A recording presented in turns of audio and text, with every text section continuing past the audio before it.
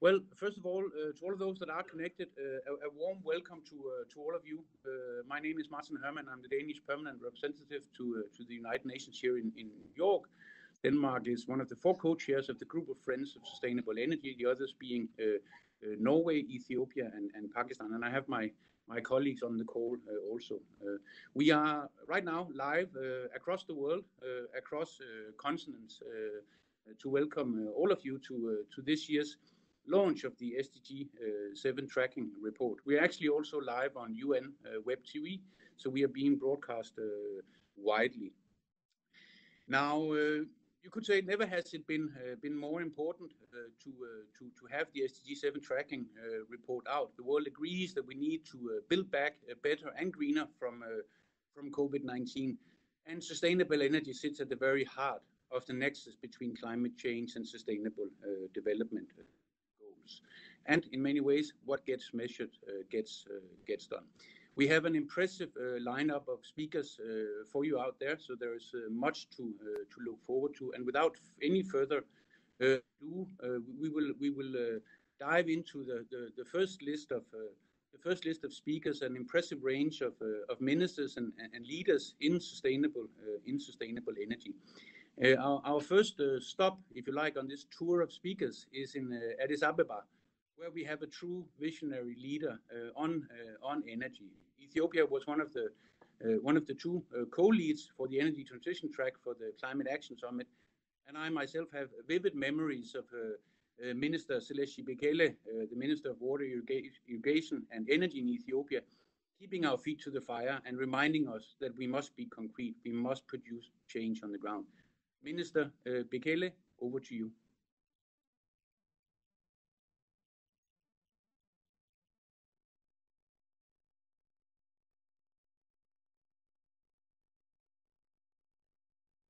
The wonders of modern technology. It seems we have lost for a moment, Minister Bekele.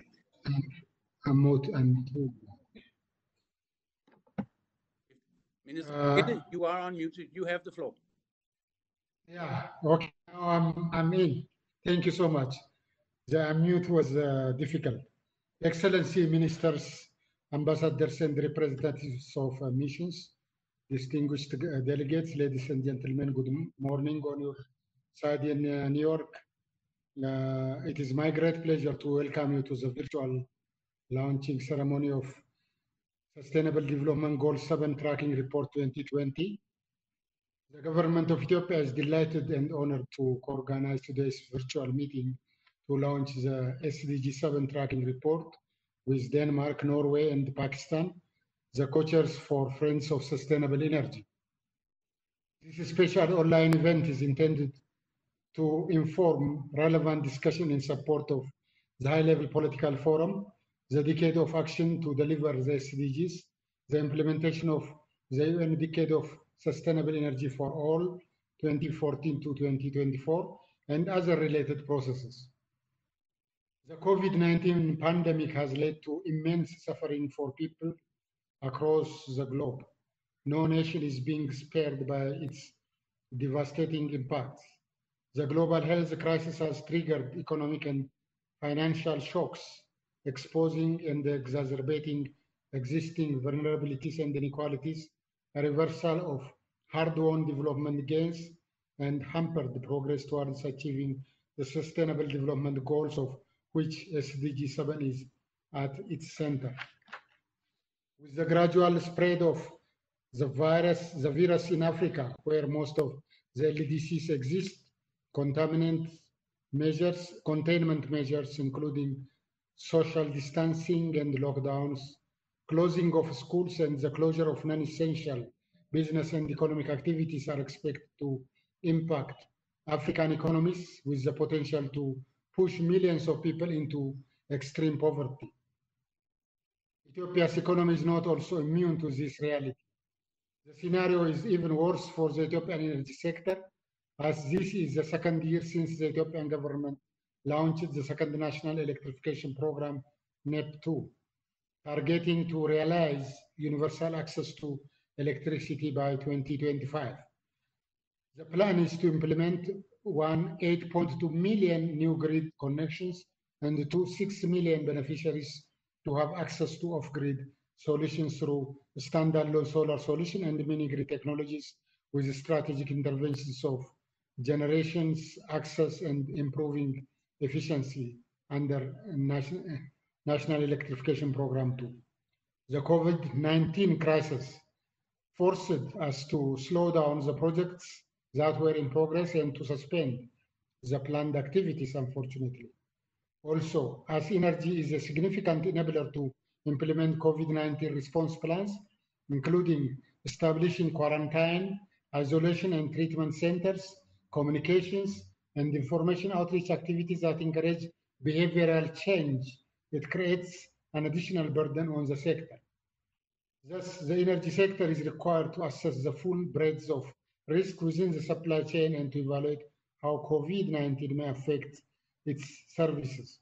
For instance, due to the pandemic and the stay-at-home order, since mid-March, electricity demand has substantially reduced.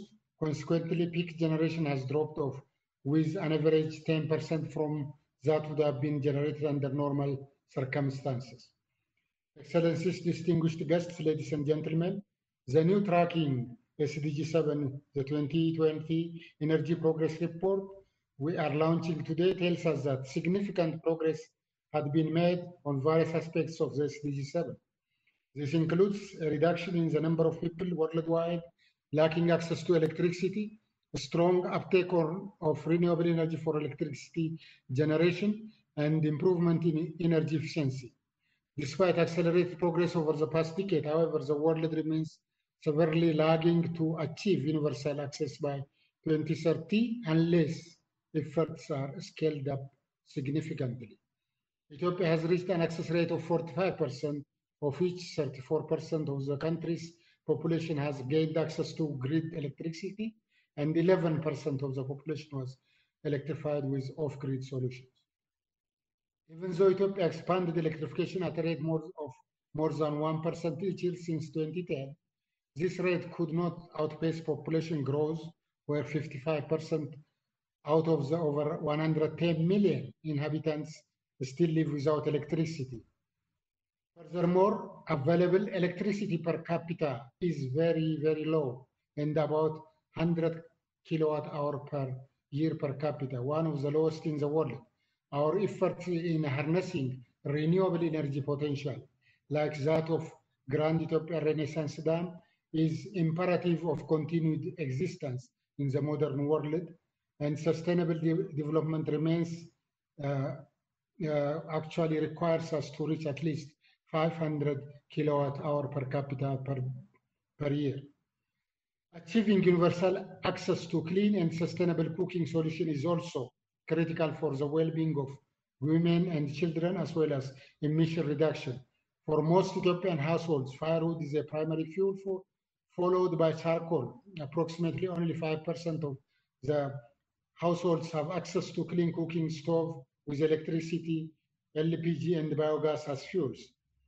Ethiopia recognizes this, actually tries to bring green legacy, so that afforestation and reforestation program for greening Ethiopia and bringing forest back for carbon sequestration and enhancing also traditional energy source is really unimportant. Tomorrow we'll launch the 2020 5 billion tree planting program by our Prime Minister.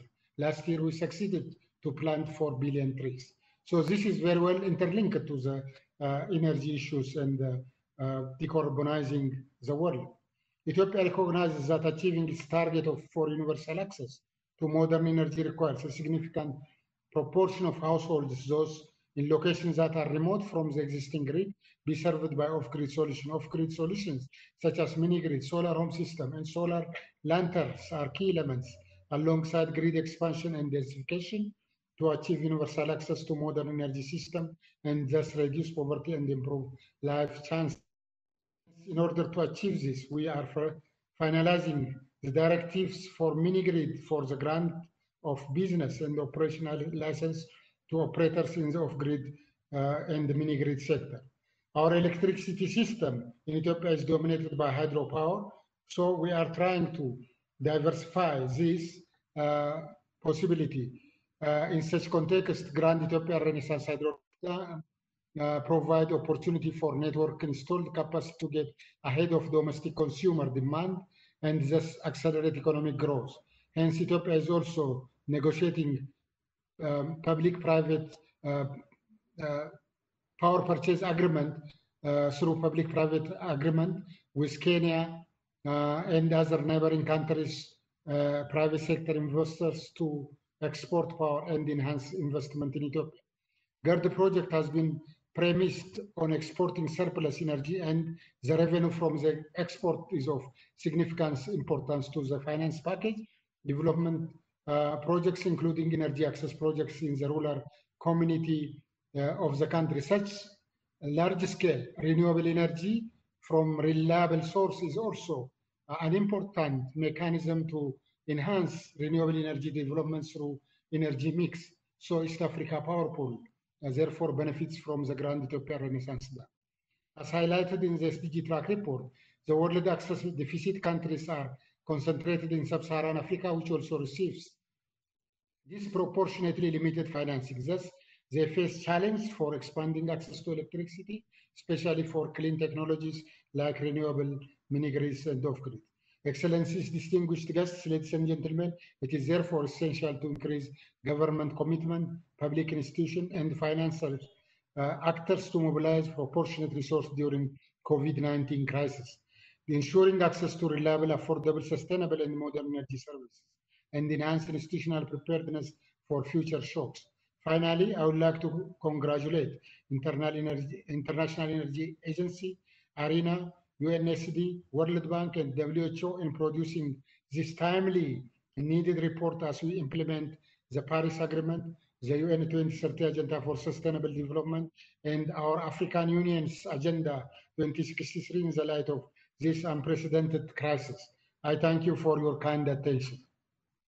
Thank you very much, Minister Bekele, for your leadership, not only nationally, but also regionally, and for this sort of tour de force of all that Ethiopia is doing.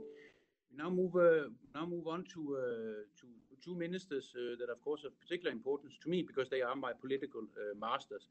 Now, the first is a minister who arrived at the Climate Action Summit in New York last year, saying that the task was not to do what is possible, but to do what is necessary. He has since then been working very, very hard on making the necessary possible, delivering on Denmark's commitment to a 70% reduction of greenhouse gases in 2030. It's my distinct pleasure to give the floor to the Danish Minister for Climate and Energy, Dan Jørgensen. Minister, the floor is yours.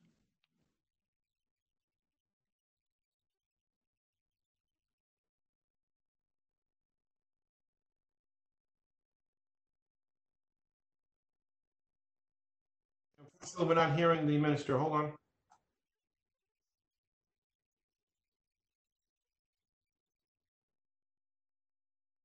Apparently have a connection problem with the minister. We tested before. I think technician will be needed on the Denmark side to check there. On now? Is it working now? You're on. Yes. Okay. Okay. Okay. Thank you, Martin, and Excellencies, dear guests. As co-chair of Friends of Sustainable Energy, Denmark is delighted to launch the Tracking SDG 7 Energy Progress Report for 2020. I share the honor with my Danish colleague, the Minister for Development Cooperation, and colleagues from Pakistan, Ethiopia, and Norway. Congratulations to Irina and the other SDG 7 custodians for a very thorough and important status on the implementation of SDG 7. It is very positive to see that we are making progress in achieving the important sustainable development goal on sustainable energy for all. Energy is key in our continued effort to combat climate change. Therefore, Denmark continues political leadership on SDG 7 as announced by our Prime Minister at the UN Climate Action Summit last September. We had a very fruitful cooperation with our colleagues from Ethiopia and a coalition of other ambitious countries and international organizations. most of you are here today. The corporation led the energy transition track at the summit in New York in September. It demonstrated that we can achieve what we can achieve when we work together. We still have a long road ahead before we all have access to sustainable energy. The worldwide pandemic we are in the middle of right now has made the road more difficult, but it has also provided us with an opportunity to rethink where we direct our investments. Once immediate life-saving interventions are in place, we need to consider how to recover in the short, medium and long term, and make sure that recovery is built on the basis of investments in green transition. We need to make green transition the basis for sustainable growth and job creation. According to the tracking report, renewable energy constitutes 17.3% of the global energy mix. It is vital that we use this point in time to accelerate investments in energy transition. That is, renewable energy solutions as well as energy efficiency in all countries. In parallel, we need to seize the low prices on fossil fuels to get rid of fossil fuel subsidies and support the phase-out of coal. In Denmark, the crisis, both the imminent one and the climate crisis, have compelled us to ramp up renewable energy production drastically. A key component in the plan is to build 2 giant artificial energy islands, one in the North Sea and one in the Baltic Sea. This will require massive investments. I'd like to highlight the tremendous importance of mobilizing private investments and finance. In addition, and to succeed, it is imperative that the public and private sector works together. Danish pension funds have invested massively in offshore wind farms, both in Denmark and abroad. I expect pension funds to be pivotal also in the financing of the future Danish energy islands. It is positive that global investments in green energy in developing countries have doubled since 2010, but at the same time it is worrying that only 12% is directed towards the least developed countries who are in dire need of support. It is paramount that we commit to our promises and direct investments towards the most vulnerable countries. 2020 is a crucial year, so we need to redouble efforts on all fronts. We only have about 10 years left until 2030, and much work still needs to be done. We need to commit to higher climate ambitions in the NDCs this year. Sustainable energy plans are an integral part of meeting both the objectives of the Paris Agreement and the SDGs. Thank you so much for your time. Thank you very much, Minister. And I know you have to leave soon, so thank you so much for taking time to do this and also highlighting the fact that critical here is actually to invest in renewable energy and invest essentially in the future in our efforts to build back better. Now, next on the list is the second of my political masters, the Danish Minister for Development Cooperation. And I could tell you many stories about Minister Prehn, but I'm going to tell you one. And that is, on his first day in office last year, the minister did something which has become very fashionable these days. He declared himself to be Minister of Solidarity. Well, since then, the world, I suppose, has realized that solidarity is security, solidarity is welfare, solidarity is progress.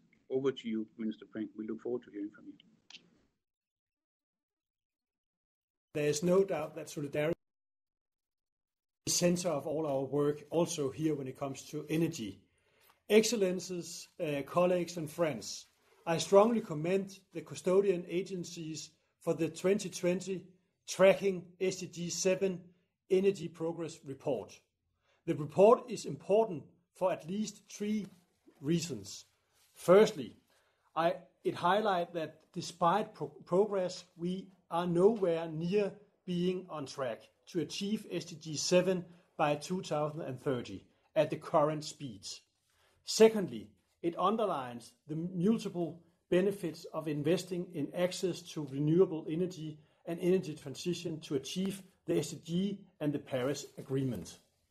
And thirdly, it underlines that we, more than ever, need political leadership to ensure faster and more ambitious action.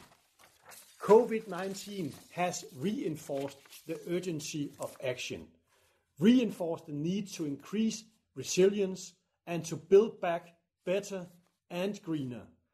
Recovery must indeed be based on green transition.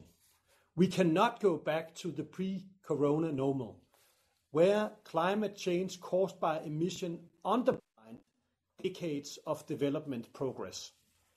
Access to renewable energy is key to developing sustainable, carbon neutral and climate resilient society. It's essential at national level, community level, in cities and to households.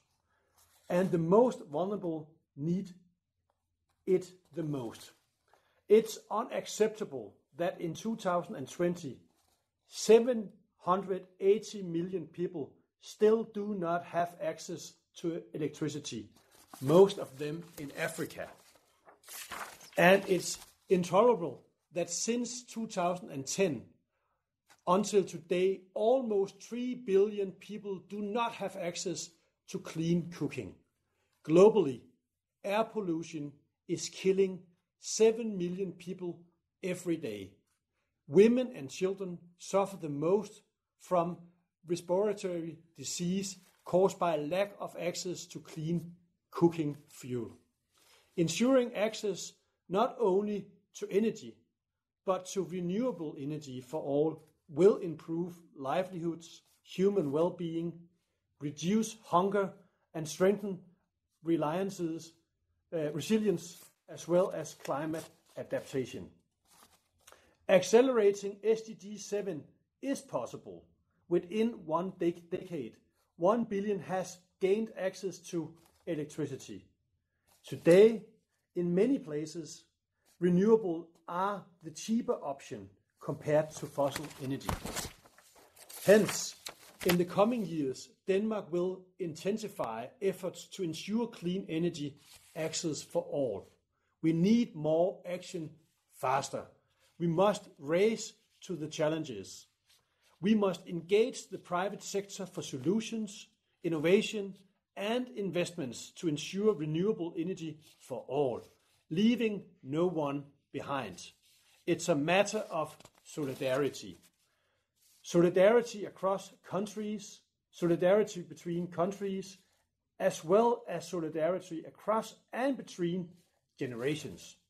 We are the ones asked to take up that challenge. Let us answer with bold action. Thank you very much indeed. Thank you so much, Minister Prehn, for this rallying call, pointing out also that it can be done and that it must be done in partnerships, and in partnerships both for climate and for development. And I think most importantly, as you said, both for today and for tomorrow, that intergenerational aspect of it.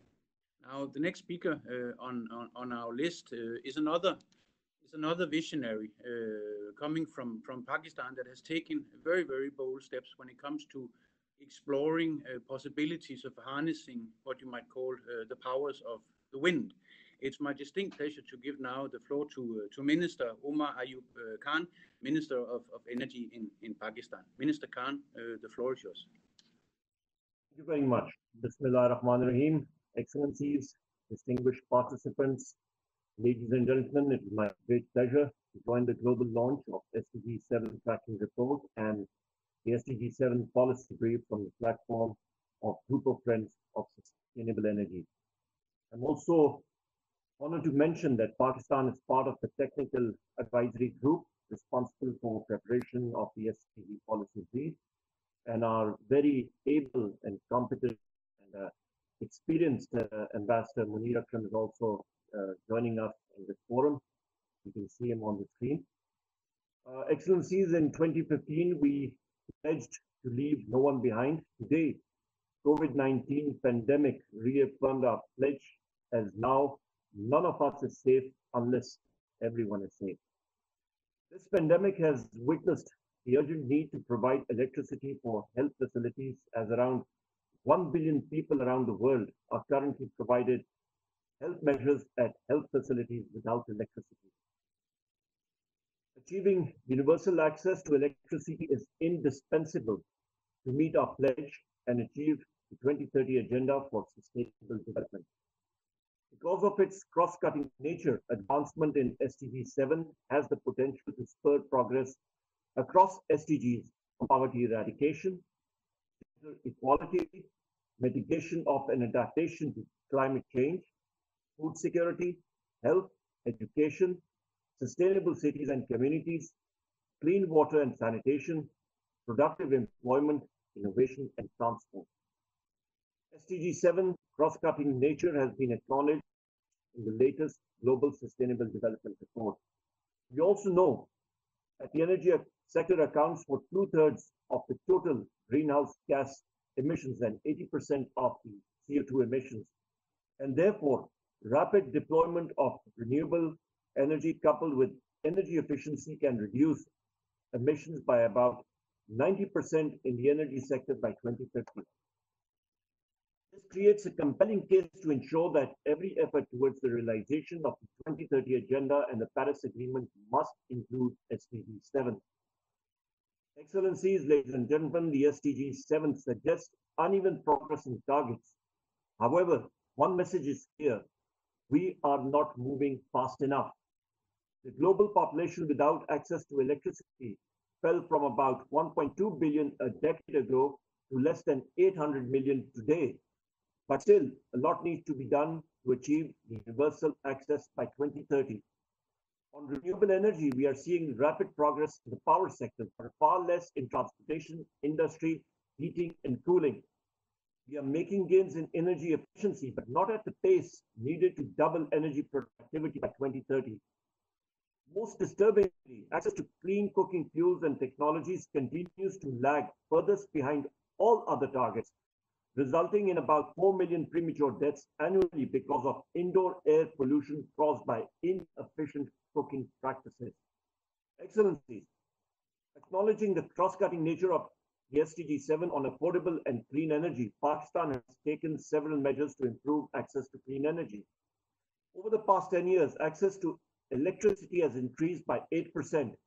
The proportion of population relying on clean fuels and technology has also increased by 11%. Investment in renewable energy technologies like solar, biomass, micro, small hydro has increased by many-fold during the last 3 to 4 years. Our CO2 emissions have also been reduced by improving the share of renewables energy mix, which currently stands at 11% and is expected to increase to 30% by 2030. We established the Alternative Energy Development Board along with the Private Power and Infrastructure Board to act as a one-window facilitator for renewable energy and power development.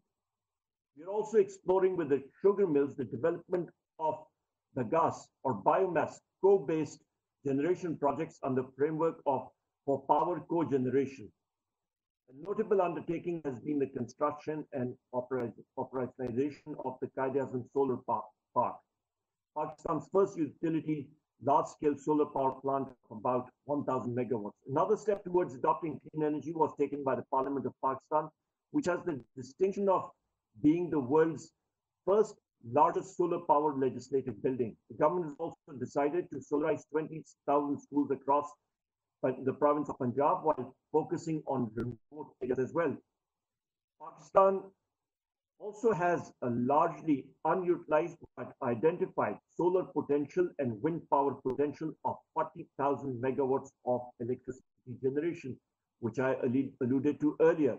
Our new policy on renewable energy aims to focus on affordable energy projects that can increase our share in the energy mix to 20% in 2025 and 30% by the year 2030. In line with the maximum, a megawatt saved is better.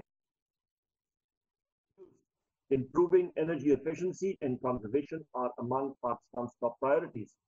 A National Energy Efficiency and Conservation Authority, NECA, has been established to identify energy efficiency and conservation opportunities, and we have given this body new targets to achieve. according to the World Bank on measuring regulatory indicators for sustainable energy and comparing sustainable energy. For all at the global level, Pakistan's score on renewable energy is 77, which is higher than other countries in South Asia, and we endeavor to do better in the coming years. Excellencies, global achievement of SDG 7 is possible only if we all take immediate action together to scale up our efforts. Global energy investment is expected to fall by 20% or $400 billion compared with the outgoing year of 2019, last year. However, we need to triple them from the current level of $1.3 to $1.4 trillion until 2030. There is a need to mobilize finance for the developing countries. We also need to invest in the capacity building of the developing countries to enable them to develop bankable projects to easily access funding. At the country level, everyone should demonstrate greater ambition, strong policy action, and introduce energy market reforms like introducing carbon pricing instruments and promoting e-mobility. We must also work to remove persistent financial, regulatory, and technological barriers that hinder the achievement of the SDG 7. We must also remain watchful that our focus on COVID-19 pandemic should not distract us from the achievement of our 2030 agenda as a whole. I believe, ladies and gentlemen, that a strong multi-stakeholder partnership will remain key to mobilize and share knowledge, expertise, technology, and financial resources. I would also like to emphasize that the United Nations' central role to engage the relevant stakeholders in the implementation of the SDG 7 targets in the decade of action will be instrumental and the key underpinning. Thank you very much. Thank you very much, Minister Khan, and for highlighting, I think most importantly, the interlinkages between SDG 7 and all the other SDGs, and highlighting the fact that the Global Sustainable Development Report from last year, of course, pointed out that exactly SDG 7 about access to energy, about renewable energy and energy efficiency is identified as one of the key levers if we want to deliver on Paris and on the Sustainable Development Goals. Get energy right and you'll get there. Get energy wrong and we won't. Thank you so much. It's now my pleasure to turn to our Norwegian brothers and sisters, State Secretary Aksel Jacobsen from Norway. State Secretary, the floor is yours. Excellencies, ladies and gentlemen, the COVID-19 pandemic represents a tragedy for its victims and their families, and the economic hardship for hundreds of millions around the globe. While COVID-19 is the most urgent threat facing humanity today, we cannot allow ourselves to forget that climate change is the most serious challenge over the long term. But in the midst of crisis lies opportunities. Global recovery from COVID-19 can put the world on a path for a safe, healthy, just and sustainable future, leaving no one behind. The 2030 Agenda for Sustainable Development and the Paris Agreement on Climate Change provide a clear roadmap. They set the course we need to follow. The SDG 7 tracking report to be presented later today sends mixed signals about our advancement towards our targets. The good news are some progress on access to electricity and renewables. Wind and solar generation is now cheaper than electricity generated conventionally by new built coal and natural gas plants almost everywhere. The bad news, we are failing on clean cooking and energy efficiency. The message is clear. We need to step up action, raise ambitions, and deliver. The cost of inaction is high. As the Danish Minister Prehn underlined, it is unacceptable that around 800 million people lack access to electricity and about 3 billion people use dirty fuel for cooking. 1 in 4 healthcare facilities in sub-Saharan Africa does not have access to electricity. Carbon emissions are increasing fast. The most vulnerable populations, including women and girls, are the hardest hit. Colleagues, COVID-19 is causing major disruption in the energy sector. Our limited progress risks to be wiped out. The COVID-19 crisis also highlights the critical role electricity plays in powering the modern world, as well as the growing need for clean, reliable and affordable energy. We need to build resilience into the economy overall, and the energy system will be a very big part of that going forward. The timing is right to accelerate the clean energy transition and incorporate recovery and sustainable development plans in the updated national determined contributions to climate action that are due under the Paris Agreement this year. Norway, as the first developed country, submitted its NDCs with enhanced ambitions. Our target is to reduce emissions by 50 to 55% by 2030. We need to raise our ambitions. Increased investments in renewable energy and energy efficiency could take us a long way to achieve the Paris targets. Climate change and renewable energy is a priority in Norway's development policies. For us, ensuring that no one is left behind, mobilization of investments from private sector and developing de-risking instruments are key priorities. Norway, as a large energy nation, has considerable experience, expertise and technology that can support SDG 7 action. We need to ensure that sustainable development and climate action are firmly embedded in the large-scale recovery spending now being pledged, using this as an opportunity to accelerate transition towards a low-carbon economy. Achieving SDG 7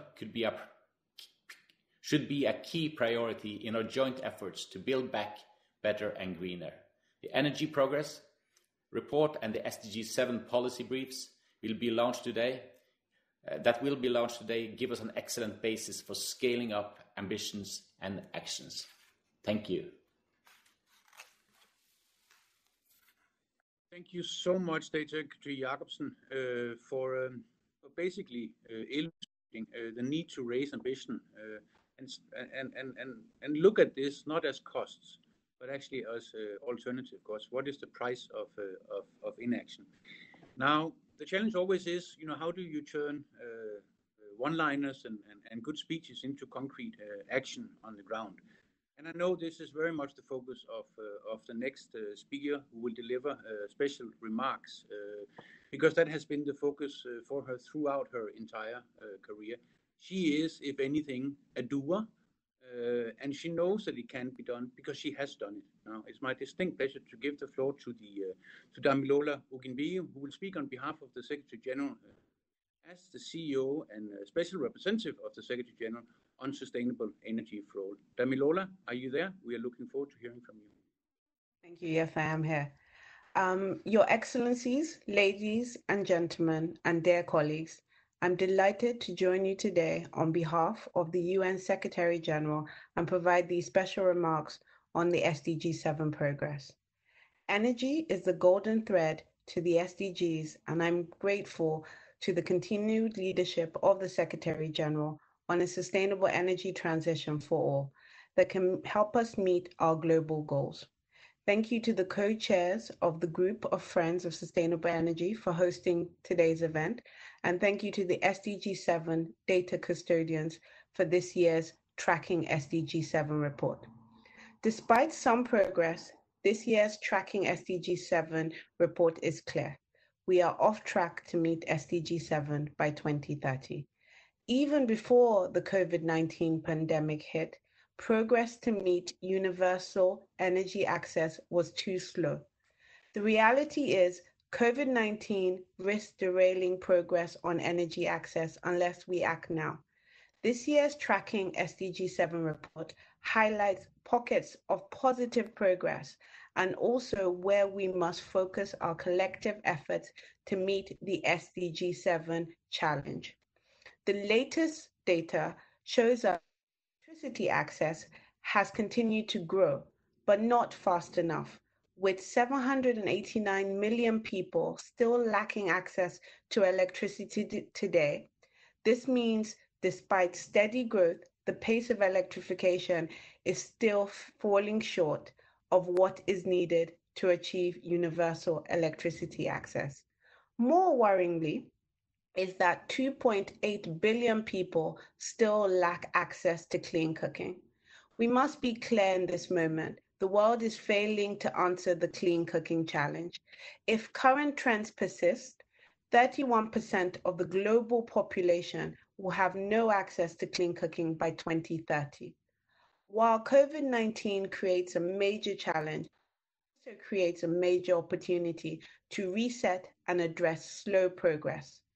As we plan our recovery, we must use this moment to redefine what we expect and understand as energy access. Energy access cannot just be considered as a minimum level of access, but energy for development, for productive use, and economic opportunity. This can help millions of people live dignified, healthy, and prosperous lives. We must renew our commitments to integrated energy transition that accelerates the pace of progressive access, prioritizes efficiency, and supports faster growth of renewables to achieve SDG 7. We must accelerate the transition as COVID-19 has shown us how energy access actually saves lives. A lack of energy access has a potential to magnify the human catastrophe and significantly slow a social and economic recovery from the virus. As the world continues to rebuild from the pandemic, we are faced with the unique opportunity once in our generation to actually recover better. If we recover better, we can reset our economies to enable greater economic and social development and improve the livelihoods for millions of people. This reset can spark the progress to meet SDG 7 at the scale and the speed we need to actually implement on ground in countries. It's clear if we go back to business as usual and trends continue, we will not deliver on the promise of universal energy access. We can no longer accept this incremental rate of progress. This recovery must also be a recovery for all. Through COVID-19, we've seen the regional divide of energy access progress even more clearly and cannot risk leaving entire regions behind. This year's tracking report data shows energy access challenge remains heavily concentrated in Africa.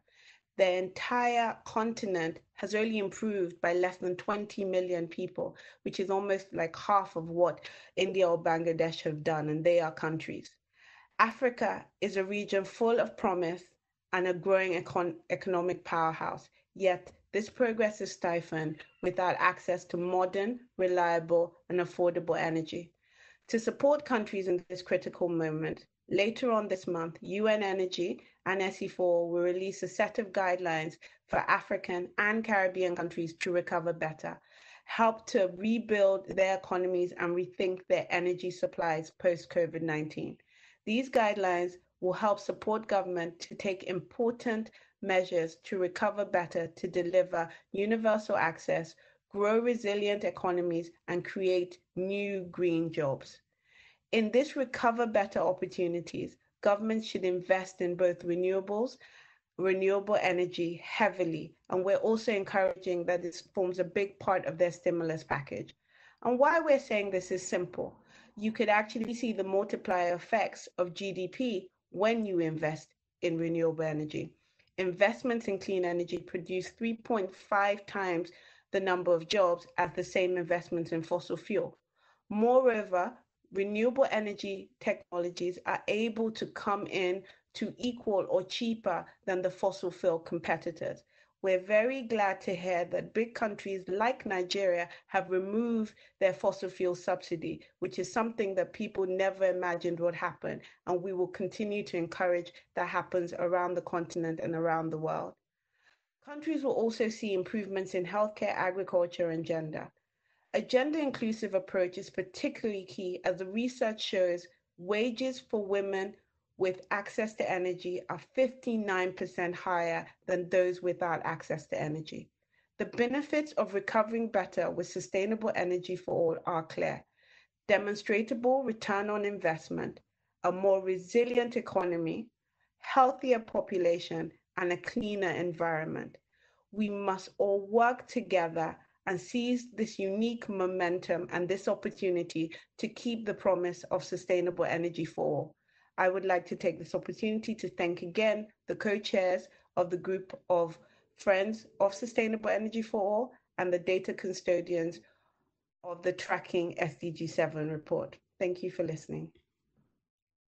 Damilola, thank you so much for pointing out the real challenges out there, and those, of course, particularly pertaining to Africa, but also pointing out that this is no time for hesitation. This is a time for determination to shift tracks and to get on with the job with the scale and acceleration that is indeed needed.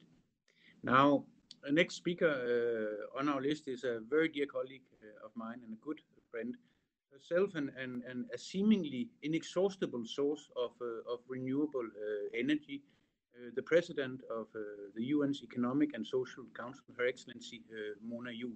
Mona, the floor is yours. Thank you, Martin. Excellencies, colleagues, it is a great pleasure to join you today to discuss progress on SDG 7 and explore policy options to accelerate its achievement. The current COVID-19 crisis has laid bare the inequality that exists in our communities, with those most vulnerable also suffering the most. Our common task of achieving the 2030 Agenda and leaving no one behind has never been more urgent and necessary. We must act decisively to build back greener, to combat climate disruption and environmental destruction. This means aligning our recovery efforts with the 2030 Agenda and the Paris Agreement on climate change. We cannot tackle these global crises without a global response. Universal access to clean, affordable, and modern energy services is an important part of leaving no one behind. This has become even more evident in the context of COVID-19.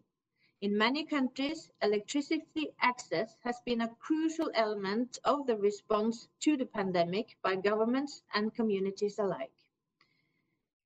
Colleagues, a clean energy transition can help us simultaneously achieve our goals on the SDGs and climate change. It can reduce emissions, strengthen resilience, and fuel economic recovery through innovation and creating new jobs. This in turn contributes to achieving other vital goals on poverty reduction and the empowerment of women. But if our efforts are to be impactful, it is fundamental that our action be guided by data. With accurate data, we can understand the complexity and the challenges we face and identify the most appropriate policy solutions in support of a clean energy transition. It can also illuminate the interlinkages between the SDG 7 and the realization of many other SDGs. This is why I welcome this timely launch of the Energy Progress Report and the SDG policy briefs. I congratulate the SDG 7 indicator custodian agencies under the chairmanship of IRENA on their collaboration to deliver a new edition of the SDG 7 Energy Progress Report. And I wish to commend the outstanding work of the multi-stakeholder SDG 7 Technical Advisory Group. The reports and the policy briefs launched today show how much we can achieve by working together in a coordinated manner. And I anticipate that they will also inform our discussion at the high-level political forum this year. So I thank the co-host for convening this meeting and look forward to our continued engagement on this critical issue. Thank you. Thank you so much. Thank you so much, Mona, not only for your intervention, but for all the work that you're doing as president of ECOSOC, keeping Agenda 2030 and the Sustainable Development Goals on the agenda, also as our discussions on recovery from COVID-19 carries on. It's an inspiration to all of us. We now move into actual global launch of Tracking SDG 7, the Energy Progress Report, and we now move across the world a little bit further east, all the way to Abu Dhabi, where a true leader and expert in the field and a very good friend and collaborator is sitting ready to take for Francesco Camera, the Director General of the International Renewable Energy Agency. Francesco, are you there? Then the floor is yours. Thank you, Martin, and really a pleasure to be with you today. Excellencies, ladies and gentlemen, I wish at the outset, on behalf of the SDG 7 custodian agencies, to thank the group of Friends of Sustainable Energy, in particular its co-chair, Denmark, Ethiopia, Norway, and Pakistan, for hosting this important launch event. I would like also to express my appreciation to UNDESA for facilitating the collaborative work under the SDG 7 Technical Advisory Group, including the group's valuable input to the Energy Progress Report that we look forward to sharing with you here today. And naturally, I wish to thank the chair of the group, Hans-Olav Ibrecht, for this continuous engagement. Allow me also to express my thanks to the ministers of this country that has opened our meeting today, and I really thank all of them for their leadership. For Irina, it has been a great pleasure to chair the preparative work of the 2020 edition of our Tracking SDG 7 Energy Progress Report. In such time of crisis, it is more important than ever that leading international organizations come together and put forward evidence-based analysis that can help shape the global response and recovery measures. I would like to thank our fellow SDG 7 custodian agency, IA, UN Statistics Division, World Bank, and WHO for the excellent collaboration over the past year. This year's reports come at the time when the world is grappling with the worst health and economic crisis in modern times. The COVID-19 pandemic underscored the need for affordable, reliable, and modern energy access, whether for a facility to treat patients and store vaccine, for pumps to supply community with clean water, or for people to benefit from digital technologies. With over 1 billion people having gained access to electricity over the last decade, the 2020 edition of the Energy Progress Report sent a clear message that some promising progress toward SDG 7 has been made. It cautioned aware that efforts are far behind what is needed to reach universal access to by 2030, and that the COVID-19 pandemic could derail plans unless we ensure sustainable energy is an integral part of the global response. Urgently stepping up action toward SDG 7 targets contributes to also reach other SDGs goals and overcome the economic crisis and severe unemployment resulting from COVID-19 pandemic. We have clear evidence that a more ambitious energy transition toward accelerate uptake of renewables, energy efficiency, and energy access will bring both higher GDP and employment growth. Importantly, this includes for the first year of investment, which is critical in the current crisis. By 2030, jobs in renewable energy could triple to almost 4 million, up from 12 million in 2018. And my colleague and friends, Rohit Khanna from World Bank, Maria Nira from WHO, Rabia Faruqi from Marina, Dave Tark from IA will come into the details of the funding of our report. All policies and investment decisions today can put us on this pathway. We must ensure recovery packages accelerate the shift to sustainable economies and resilience, including societies. In any change package, a holistic approach that integrates the short-term investment stimulus with long-term transitional policies and strategies is simply essential. The Energy Progress Report presents policymakers and development partners with global, regional, and country-level data to inform such decisions and identify priorities for sustainable recovery that couple SDG 7 acceleration with vigorous post-COVID response.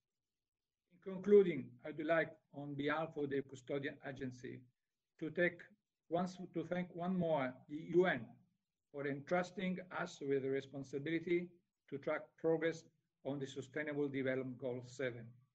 We hope that our funding will strengthen the momentum for action and will prove a useful input to the review and implementation of the 2030 agenda.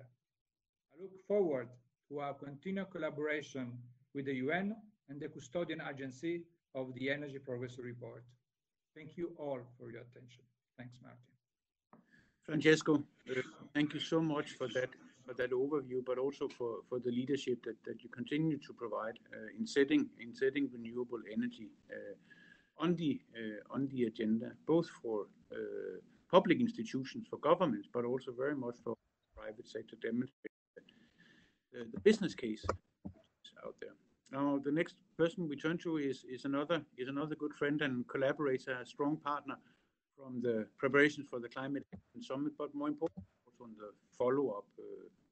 It's my distinct pleasure now to give the floor to Rohit Khanna, Program Manager at the Energy Sector Management Assistance Program of the Rohit, you have the floor.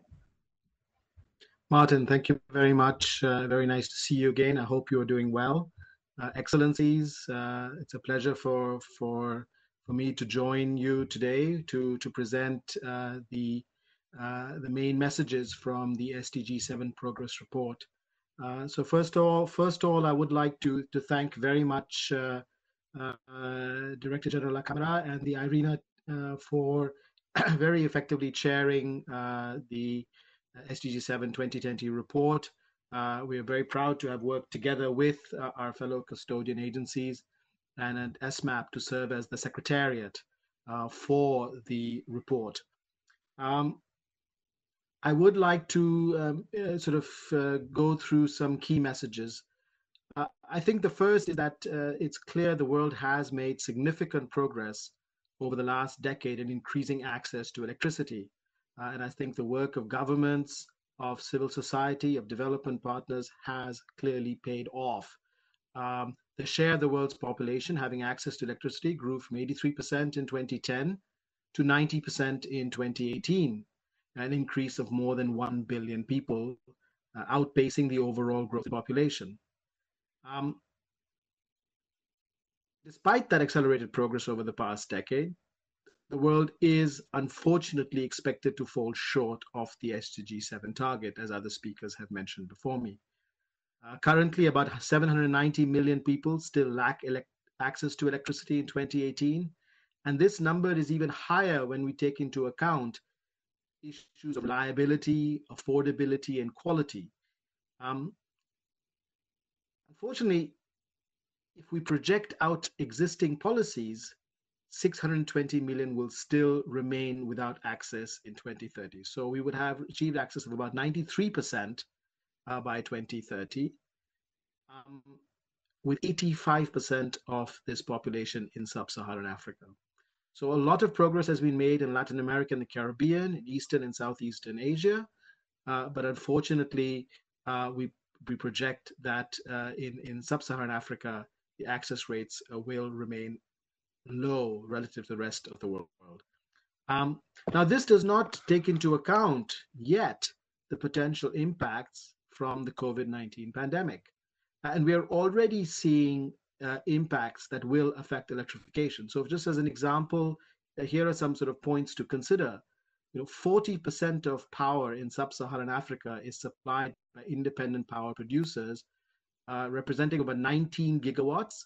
about $38 billion of investment.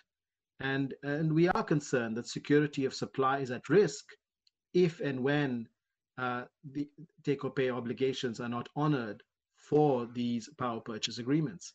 Secondly, if you look at the impact on utilities due to reduced demand, due to payment deferrals and so on, the number of utilities pre-crisis that were able to have operational cost recovery was about 39. We anticipate that this number will drop to 10 post-COVID. And so there are very significant implications for the utilities. There's also very significant implications that we see happening on the off-grid and mini-grid sector. Sustainable Energy for All conducted a survey and found that up to 2/3 to 3/4 of surveyed companies have only 2 months or less of operating expenses available. So many of them are not going to survive more than 3 to 4 months. And we are relying on these off-grid and mini-grid companies to provide essential electricity services, not just during the crisis, but certainly for achieving the 2030 goals. We've also seen that this pandemic has brought home the message of how important it is that we ensure that public institutions, that the human capital is addressed in electrification. 70% of healthcare facilities in Africa do not have access to reliable electricity, and 1 in 4 have no electricity at all. And so this is a time for us to redouble our efforts on providing reliable electricity to health facilities and for the electricity sector, the energy sector, both off-grid, mini-grid, and utilities to be able to contribute to building back better post-crisis. Now, looking ahead, I think one of the key features is that is the unevenness, the inequality on the access gap. Closing the access gap, particularly in sub-Saharan Africa, is increasingly challenging and requires strong commitments and integrated approaches. The last mile will surely be very, very difficult. The world's access deficit is increasingly concentrated in sub-Saharan Africa. This is where the access battle will be won or lost. More than half of the region's population lacked access as of 2018. Unfortunately, some very large countries in the region are not keeping up with population growth. And as a result, this has really set back the overall access numbers in the region.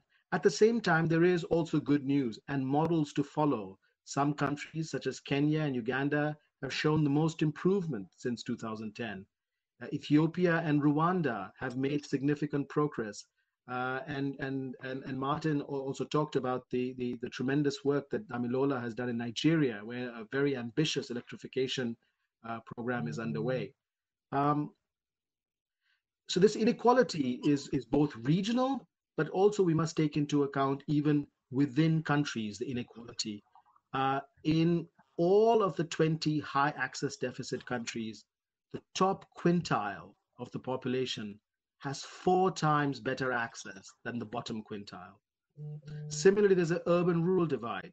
Although the pace of electrification picked up in rural areas between 2010 and 2018, the world's rural areas continue to have lower levels of access to electricity, with only about 80% of access to electricity and 668 million people unserved in 2018.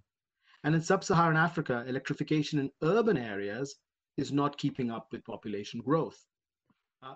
Furthermore, we see that the access gap is particularly concentrated in low-income countries and those affected by fragility, conflict, and violence.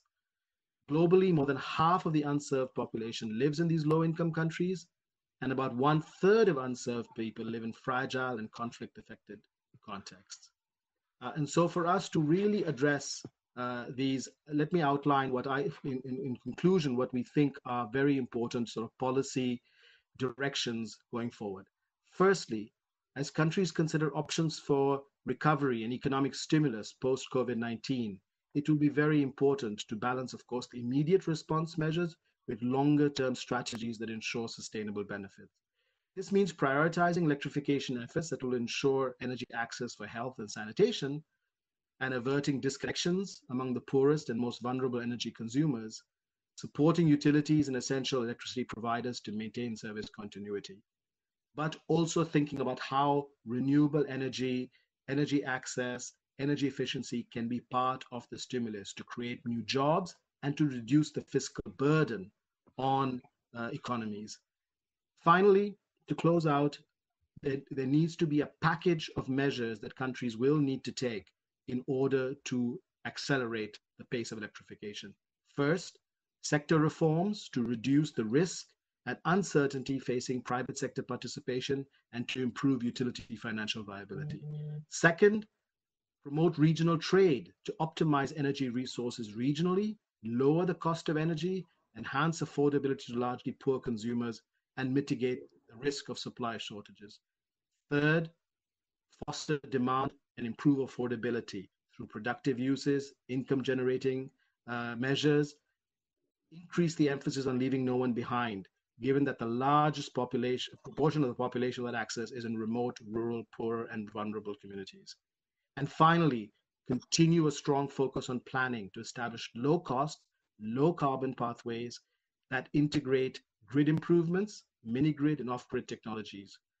This package has been shown clearly that in many countries to help substantially accelerate electricity access. Thank you very much for your attention, Martin. Thank you very much. Over to my colleagues from the WHO.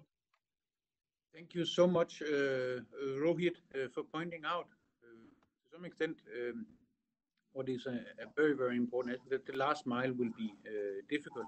And what we need to do is essentially getting it right across many different spheres, and that essentially we can only get it right together. We now move on to Maria Nera, Director of Public Health and Environment in the WHO. Maria, the floor is yours.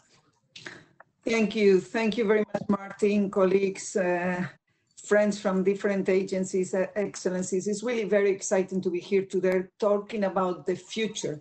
You know, as you can imagine, for WHO, it is still a very difficult time where we are fully involved on the response to the pandemic, but at the same time, we are starting to see that we need to help as well on supporting countries on what it could be a healthy and green recovery. And in that sense, the shock that the COVID-19 has represented for all of us is already giving us some lessons. One of the lessons is that we need to be better prepared next time. And the better prepared means on our relationship with the ecosystems and nature, we need to make sure that those zoonotic diseases will not come back again if we can reduce or minimize the risk. Second, people doesn't want to go back now the same way we went or were before the crisis. People doesn't want to see pollution again. I think that the terrible lockdown that has created such a suffering and terrible social and economic consequences at the same time, they gave us a kind of unexpected outcomes like the increase on air quality resulting from those measures to ensure the lockdown. So people doesn't want to go back to this pollution that is affecting their health. And clearly, they want us, institutions, international organizations, governments, to take any measure to reduce health vulnerability. And one critical way to reduce health vulnerability will be to build those kind of green walls to protect our health, and having access to modern energy, reliable and sustainable sources of energy will be a very strong green wall to protect our health. So I think more than ever, so in WHO we did this, what we call the manifesto, looking at some prescriptions for a healthy and green recovery. And two of the 6 prescriptions are very much related to what we are discussing here. One is access to clean sources of energy, clean, modern, available, and affordable sources of energy. And another one is related to subsidies for fossil fuels. But let me present to you now what are the main outcomes of the report.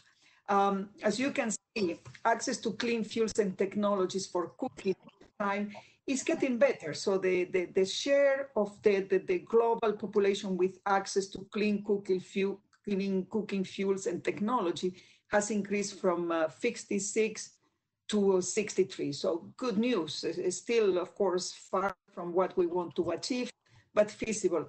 However, once again, it was mentioned already by other colleagues, we still have almost 3 billion people cooking and heating and lightening their house on a very smoky environment, which puts our lungs once again at major risk, increasing vulnerability, particularly in the time where epidemics of respiratory diseases like the one we are currently facing represent a major problem. And of course, the terrible number of more than 4 million premature deaths caused by exposure to this household pollution in a place where the household where should be the most protected.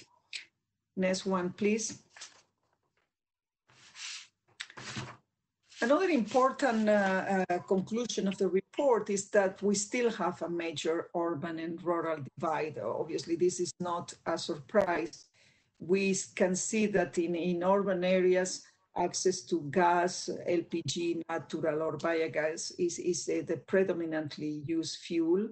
And in rural areas, it's still very much unprocessed biomass, which is very of major concern for our health. It's true that the access is clearly high in urban areas. It's around 83% access to clean fuels for cooking and technologies, while it's 37% in rural areas. So a major effort in terms of defining policies and looking at now how we use those stimulus packages and all the investment that the countries need to do to ensure this very much needed economic recovery. We all need to go against this recession that everybody's announcing. And it's clear that investing on this type of clean energy, sustainable, modern energy will be a very good way to ensure an economic recovery as well. Many jobs can be generated and health will be protected also. I think it's a very critical moment to make sure that we link those messages, protecting health, access to modern and sustainable sources of energy are critically linked and will represent a very good protection for your health. And the last one, please, will give you the information about where we are in terms of which regions are getting more improvements. And in terms of access in Eastern, Southeastern, Central, and Southern Asia, there are good news. We've seen a decrease in the population without access, while we saw in Africa, in sub-Saharan Africa in particular, the population without access is increasing. Not because the real number has not improved, but because of the population growth that makes still a big proportion of the population without access. And that's a major issue for which we need a particular policy effort and an investment effort and a stimulus package well addressed might be able to provide very good results in terms of health and economic and social benefits as well. So serious and urgent policy efforts are very much needed in sub-Saharan Africa, and aligning as well with the need for this epidemic preparedness and response that very much coincide. And the last one is just I think this is the last one, just to stress again the fact that not only we need a renewable, sustainable, clean energy, modern energy, I think we need as well a positive energy at the moment we are living. And I think this is a positive mission. This is a positive cause. This will benefit enormously our health and will contribute to this social and economic recovery that we all needed. Thank you very much. much, Maria, for this sort of thorough walkthrough. Now, next on our list of speakers and experts is Rabia Faruqi, who is head of or director of knowledge, policy and finance at IRENA. Rabia, are you there?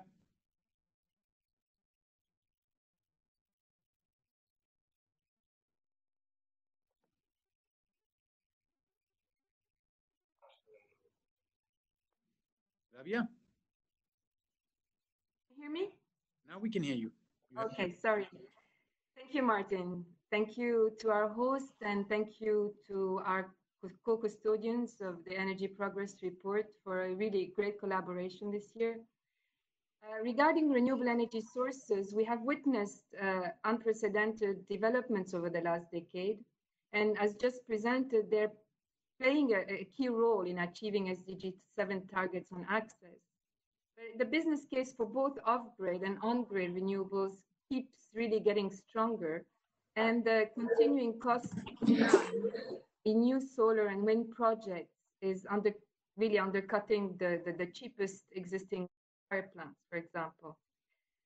The COVID-19 pandemic has not yet shown its full impacts on renewable, but so far the renewable energy has proven to be the energy source somewhat more resilient to the crisis. Next slide.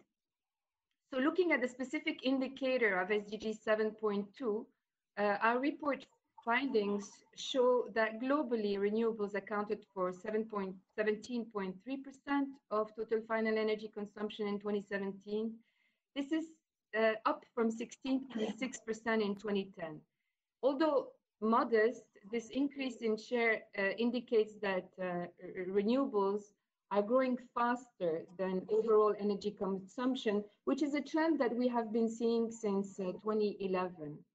Now, modern renewable energy, meaning excluding traditional use of biomass, pushes this growth, in particular in the electricity sector, where consumption hit a record in 2016. There was a slight slowdown in 2017, mainly because of lower output of hydropower. However, it's important to note that renewables in heat and transportation are falling far behind their potential. So despite the impressive uptake in renewables, we are far from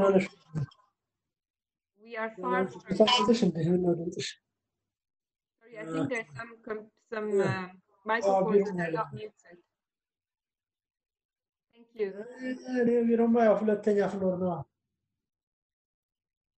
So just to repeat that we also need to note that renewables in heat and transport sectors are falling far behind their potential. And despite the impressive uptake in renewables, we are far from what is needed to reach the global target by 2030. Scenarios presented in our report show that the share of modern renewable energy needs to reach up to 28% by 2030 to be in line with global climate objectives. So to reach global climate goals and therefore accelerating the uptake of renewables will be challenging, and it will require significant investment. Not only is this achievable, but we have solid evidence now that it would bring significant socioeconomic benefits if appropriate and holistic enabling frameworks are put in place.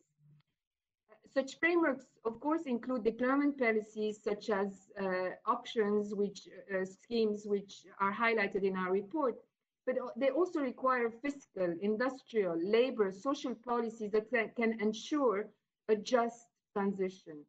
This means that systemic changes are required unquestionably as part of the way forward. The COVID-19 pandemic has unveiled the profound differences in countries' ability to respond to the crisis.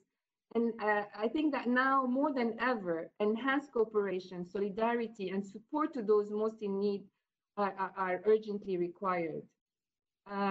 In this context, and for the first time in this year's report, we track SDG 7 8.1, which measures international public financial flows to developing countries in support of clean and renewable energy development. The findings show that public financial flows have doubled since 2010. They reach about $20.1 billion in 2017. So this is a development that is quite encouraging, but the indicator also reveals great disparity on the receiving end, and only 12% of international financial flows reach the least developed countries, and most of which are in sub-Saharan Africa. So decision makers now have an opportunity to raise the ambition of the energy transition plans, strengthen the role of renewables in international support programs, and really ensure that no one is left behind. I think we must keep in mind that there is a lot more than megawatts to gain from substantially increasing or accelerating the growth in renewable energy. We have solid evidence that a shift towards higher share of renewables and energy efficiency is going to generate much needed new jobs, GDP growth, and overall welfare gains that are worth 3 to 8 times more than the investments that are required for the energy transition. So thank you for your attention. And with this, I will now hand over, I think, to David Turk from the IEA. Thank you, Martin. Thank you, Rabia. Amongst others, I think coining the concept today, this is about so much more than megawatts. Dave Turk, IEA, over to you. Thank you very much, Martin, and thanks for all Denmark's leadership, including on the energy transitions track for last year's climate summit, which seems like about 10 years ago because of the COVID crisis and everything else going on, but was not that long ago. So much appreciated your personal leadership, Martin, as well as the leadership of Ethiopia and all the other countries involved. The IEA is honored to be part of this group, very esteemed group, working as custodians of SDG 7, the World Bank, ARENA, WHO, UNSD, and thank you in particular to our IRENA colleagues for coordinating the report this year and sharing. So much appreciated on all that front. I'm going to talk about energy efficiency. Let's go ahead and switch over to the substantive slide on efficiency. And then I'll also talk about outlooks very quickly as well. So if someone could switch over, there we go, perfect. So energy efficiency, certainly the way we talk about it is really is the first fuel. And it really is central, absolutely central and critical to all global energy transitions from around the world. And this certainly is recognized, as everyone knows, in SDG 7, 7.3 in particular, with the goal of doubling the historic rate of improvement between 2010 and 2030. So how are we doing to achieve that doubling? Well, as you can see, between 1990 and 2010, we were averaging about a 1.3% rate of improvement. Doubling that would be 2.6%. As we look at the first part of the decade, we've seen a gradual rise. You see the 2.1% from 2011 to 2014. 2015 was the high water mark for efficiency with a 3%, which is over the doubling target, so quite a good year there. Unfortunately, though, we're not reaching overall that 2.6 target. In fact, as you see the progress or relative lack of progress in 2016 and then 2017, where we went back down to 1.7%. Because we've not achieved that 2.6% target each year, we actually need to do more. You see that yellow bar there with the additional progress. So we actually need to achieve around 3% from here on out in order to achieve SDG 7 when it comes to efficiency. Now, a bit of even worse news is if you look at the 2018 numbers there at the very end of the bar graph in front of you, and the 2019 numbers, we're nowhere near that 3%, let alone the 2.6%. We're at 1.3% and then 2% respectively as well. We also have some challenges, as everything seems to have challenges as part of the COVID crisis as well. And what we actually see in our World Energy Investment Report, which came out just last week, looking at investment across the energy space, was a 10% reduction in efficiency investment for this year that we're predicting. So that those are projects that aren't going to be done, and that will certainly have an impact as well. Now, before we leave efficiency, let me give you two good pieces of news on the efficiency front. One, there's global commitment and global action on this. I mentioned at the outset and thanked Martin for Denmark and Ethiopia's leader in the energy transitions track. One collaboration that was launched there is the 3% Club, that many of the organizations who are part of the SDG custodians are also leading parts of that as well. And the goal there is to join forces, 15 countries having agreed to do so, to try to achieve that 3% target year in and year out globally, and to try to help and support each other in order to do that. So there is commitment, there is international commitment. We just need to take advantage and fully realize the opportunities on efficiency. With regard to that, the other good piece of news is as countries around the world and others helping them, IMF, World Bank, many on this call here today, are spending trillions of dollars, euros, whatever currency on recovery packages. Efficiency makes a phenomenal opportunity to not only have jobs, not only have economic recovery, but to really achieve our sustainable development objectives, and certainly SDG 7.3 as well. So the stimulus packages, especially when you're thinking about jobs, which is the imperative, economic recovery, that's the imperative, the efficiency piece is incredibly strong. Very good arguments on that front. So let's switch over to the other part of my part of the presentation, which is focused on outlooks. This is really trying to use our tools and techniques to look ahead. Several colleagues already looked ahead about where we would be. What I'm going to refer to in this slide is two basic scenarios. Scenarios aren't predictions of where the world is definitely headed necessarily. It's just exploring where the world could be, in this instance, by 2030 under a different set of assumptions.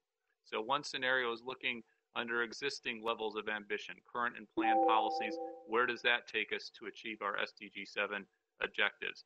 And then another scenario looks at how we actually can achieve those objectives. How much would it cost? What does that look like? Where are the opportunities going forward? So very quickly, just run through each of these. First, on access to electricity. First thing to point out, and certainly dovetailing with Rohit's presentation, is we do have well-designed policies implemented in many countries around the world. We have good case studies.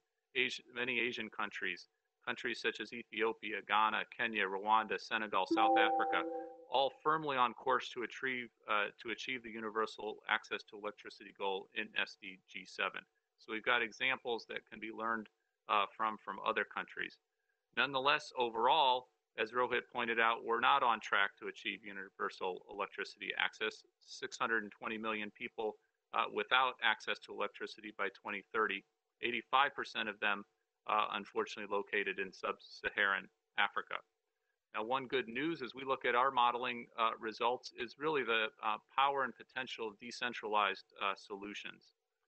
When we do our modeling looking at how we can achieve universal electricity access, a full half of the least cost solutions to providing access to achieve our SDG 7 goals come from those decentralized solutions. So there's a lot of opportunity in many countries around the world, including with decentralized solutions when it comes to access to electricity.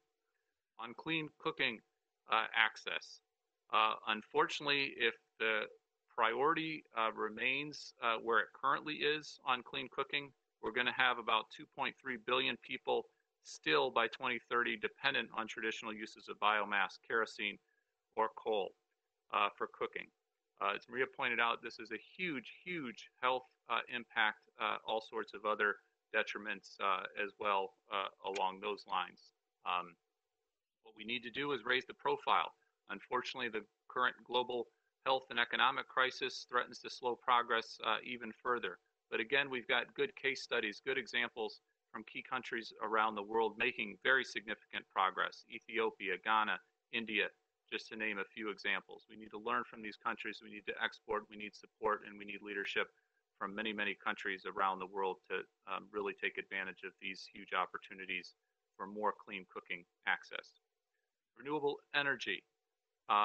When we do our modeling and looking what we can achieve in a relatively short amount of time by 2030, the potential is huge, both the IEA modeling and then the IRENA modeling as well. In particular, renewables could climb to around 50% or more of electricity generation in that SDG time period. Again, COVID is having some challenges.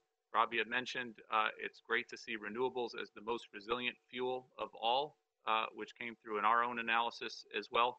But as we look at 2020 for a variety of challenges, renewables capacity additions declining by 13%. Now, much of that may be picked up in the following year, but more and more efforts need to ensure that renewables are scaling up as quickly as they possibly can to achieve the SDG goal. We also need to think about renewables outside of the electricity space as well, transport and heating. And there, we're not seeing as much resilience for biofuels, as much resilience for renewable heating as we're seeing it in the electricity sector. So more work there in particular.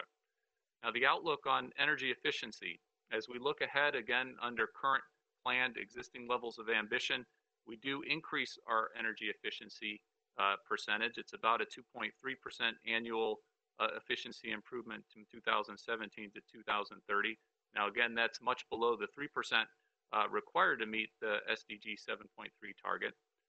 The good news there is when we do our modeling here, our sustainable development scenario in particular to achieve our climate goals, achieve access and reduce air pollution, we actually see that a 3.6% annual rate of improvement is not only very possible, but can be using existing technologies with good returns on investment as well. So the opportunity space on efficiency is huge. Building sector in particular is one to point out where 40% of the needed savings in energy demand by 2030 can be found just in the buildings sector. Last outlook to highlight is really on the investments in the fuel saving side. When we look at what's necessary from an investment standpoint to get us to that sustainable development scenario, to get us to achieve the sustainable development goals, we find that we need around 45 billion annually for energy access, 625 billion each year for energy efficiency, and 680 billion by 2030. Those may sound like big numbers, but if you look at it in the broader context of investment, they are not huge numbers, and they're very achievable numbers as well. Just let me conclude with one last word on the COVID-19 crisis in particular. Obviously, huge challenges, health challenges, economic challenges, job challenges around the world that we're seeing, and we're tracking them, certainly those changes from the energy side of the equation. We do have the opportunity as countries rebuild, as countries invest, as countries recover, as countries have economic stimulus packages to be smart and to build towards the energy systems of the future to help achieve our sustainable development goals. We've got a big special report coming out in a couple of weeks from our World Energy Outlook colleagues looking exactly at how stimulus packages can incorporate and achieve those clean energy goals and quantifying the jobs and economic recovery associated with efficiency, with renewables, and with the full range of technologies. We'll also have on the 9th of July that we very much hope all of you participate in is a Clean Energy Transition Summit. This will be our biggest, most important meeting of the IEA of the year, really trying to build this grand coalition for everybody to step up to the plate, do what they need to do from the government side, from the company side as well.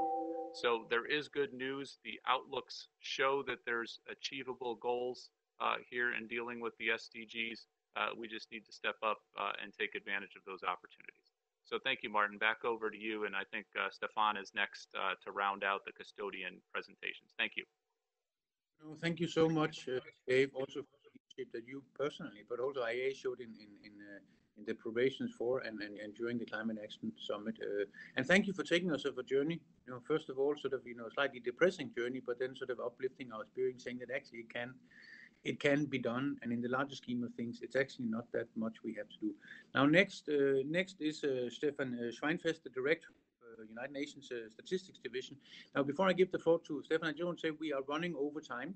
So I'm extending the meeting until 11:30, so if participants are able to hang on to 11:30, then we will actually have a chance for Q&A. But that does require the four remaining speakers to stick with the allotted time. So Stefan, with that, over to you. Yes, good morning, everybody, and thank you, Ambassador Herman, for this opportunity. And I can assure you I will be brief. As the last speaker, I will not repeat anything of the great things that have already been done. Basically, I only have two messages. One is a message of thanks because to everybody involved, because I think this is really an excellent example of how we work together with the custodian agencies and beyond. I mean, here you've seen that the data people, the statisticians, the analysts, and the users, the politicians, have worked very closely together to produce this report. And it's been representatives and experts from countries and from international agencies, from the UN and beyond the UN. So for me, it's really actually a great pleasure. And we do have the political support through the Friends group. So I think this is really a fantastic example. And as a director of statistics, I'm responsible for many areas. So energy statistics is, of course, only one of them. But I can assure you that this is really an excellent example of how the cooperation should go. And I wanted to thank everybody involved. And one small but important example, for instance, is countries always complain that we overburden them with the data requests from the international agencies. That is not the case in energy statistics. We are very organized and we have a data sharing agreement with the OECD countries, so that are collected by IEA, and the developing countries where we focus at the United Nations. And so I'm the data guy. I will, of course, say something a little bit about data. We have heard many challenges about the current situation, but I'm a hopeless optimist and I see opportunities even in the middle of a crisis. And I think this is a data moment. We can look at this now as a new global virtual family of the data and statisticians. Colleagues from around the world have actually come together and have been working very, very closely together. So in a way, the crisis brings us perhaps even closer together. The Secretary General has is supporting data through his data strategy that he has launched. Where he emphasizes that data are an asset for the United Nations. And just yesterday, ECOSOC reviewed and adopted a resolution on strengthening the United Nations statistical system. So data are the lifeblood of everything we are doing. I mean, they make our SDG framework and accountability framework. You saw a lot of data, and the Statistical Commission, as the body that brings together the chief statisticians from around the world, is of course at the heart of this. This is how the countries have control of this process, and this is of course very important. And the SDG indicator framework was developed there, and of course the indicators for Goal 7 are part of the overall and the wider package. And of course, one of my jobs is to keep it all together, that also the indicators and the data for this particular goal are well integrated in the broader indicator framework so that we can also conduct analysis of how the issue of sustainable energy is intrinsically linked with many of the other elements of the agenda. So is everything good here? Well, all areas always have opportunities of improvement. And I think one thing that we may be able to improve and we should improve collectively is that we do have a lot of data here in the report, and you see many numbers on your screen, but we also need to recognize that some of those data, even though all of our partners, and us included, all the custodian agencies, try to reach out to get the official data from countries, we all know how countries are struggling to produce their own data. So in some cases, the data that we have collected needs to be complemented by modeling or estimation exercises, and that's the best we can do, and it's done in a way and scientific way. But the ideal situation has to be, at the end, our ambition and vision has to be that every country, the countries can produce their own high quality, timely, and country-owned data that are integrated across the whole spectrum of the SDGs. So I think there is still work for us to do. We at UNSD, at the Statistics Division of DESA, are highly committed to this goal. I mean, capacity building, and I know so are all our partners, the custodian agencies. And I'm looking forward to producing even more better and more solid data. And I always said a good data item is one that is used and that ultimately changes the minds of people to get them to behave in a better way, changes policies by informing policymakers who often have to take difficult choices. And one of the things that we already clearly see, as the special representative Dami Lola has already pointed out, and part of our global reports is always to point out which are the countries or the areas or geographies that are potentially left behind, and a special attention, of course, needs to be paid to Africa here. But again, our thanks to all of our partners, thanks to you for organizing this event, and our continued commitment at UNSD DESA with all of our partners here around the table and everywhere to work and strengthen national statistical capacities. Thank you very much. Thank you, Stefan, also for highlighting the importance of actually of collaboration on data sharing, not only across countries but actually also across agencies. Now we move into the second part of the global launch, and that is to have a closer look at the policy briefs on SDG 7 and the interlinkages with other SDGs, and I'm delighted that we have with us the Undersecretary General for Economic and Social Affairs, Shenmin Liu. Undersecretary General Liu, are you there? Yes, Martin. Yes, you have the floor. So good to hear me. Okay, good. Thank you. Thank you, Martin, for moderating this session.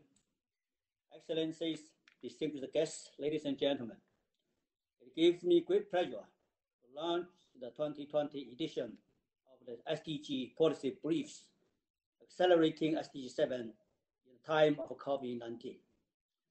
I wish to express my sincere gratitude to the co-chairs of the Group of Friends of Sustainable Energy, the permanent representative of Denmark, Ethiopia, Norway, and Pakistan, for their collaboration to host this year's global launch. Please also allow me to congratulate SDG 7 indicator custodians for this year's SDG 7 Energy Progress Report being launched today. I wish to commend the leadership of Francesco, Director General of IRENA, as chair of this year's report. Ladies and gentlemen, the pandemic of COVID-19, impact of COVID-19 pandemic has been both immediate and appalling, and represents the biggest shock to the global energy system in decades. It has caused tremendous uncertainty in our collective efforts towards SDG 7 achievement. Yet, over the long term, climate change remains the biggest threat to humanity. Should the pandemic slow the clean energy transition, it will severely jeopardize our fight against climate change. Equally important, without ensuring universal energy access, the 2030 agenda will be in jeopardy, since energy is strongly linked with many SDGs. Accelerating energy decarbonization with universal access is a critical means for achieving the 2030 agenda for sustainable development and the Paris Agreement. This is also emphasized by the Global Sustainable Development Report 2019. Ladies and gentlemen, the forthcoming high-level platform in July represents another opportunity to strengthen our commitment to the SDGs, including SDG 7. In this regard, I note its theme, accelerated action and transformative pathways, realizing the decade of action and delivery for sustainable development. I congratulate the multi-stakeholder SDG 7 Technical Advisory Group convened by DESA for successfully delivering this third edition of the SDG 7 policy briefs in support of this year's discussions at high-level political forum. I thank Mr. Sheila Paracha and Mr. Hans Olaf Ibrahim, co-facilitators of the group, for their effective leadership. The main message from this year's policy briefs is clear. We must step up.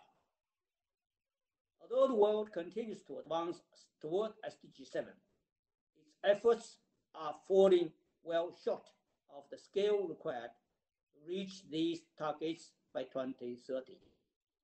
In the face of the COVID-19 pandemic, countries need to safeguard past gains and invest in even larger efforts in the post-pandemic world.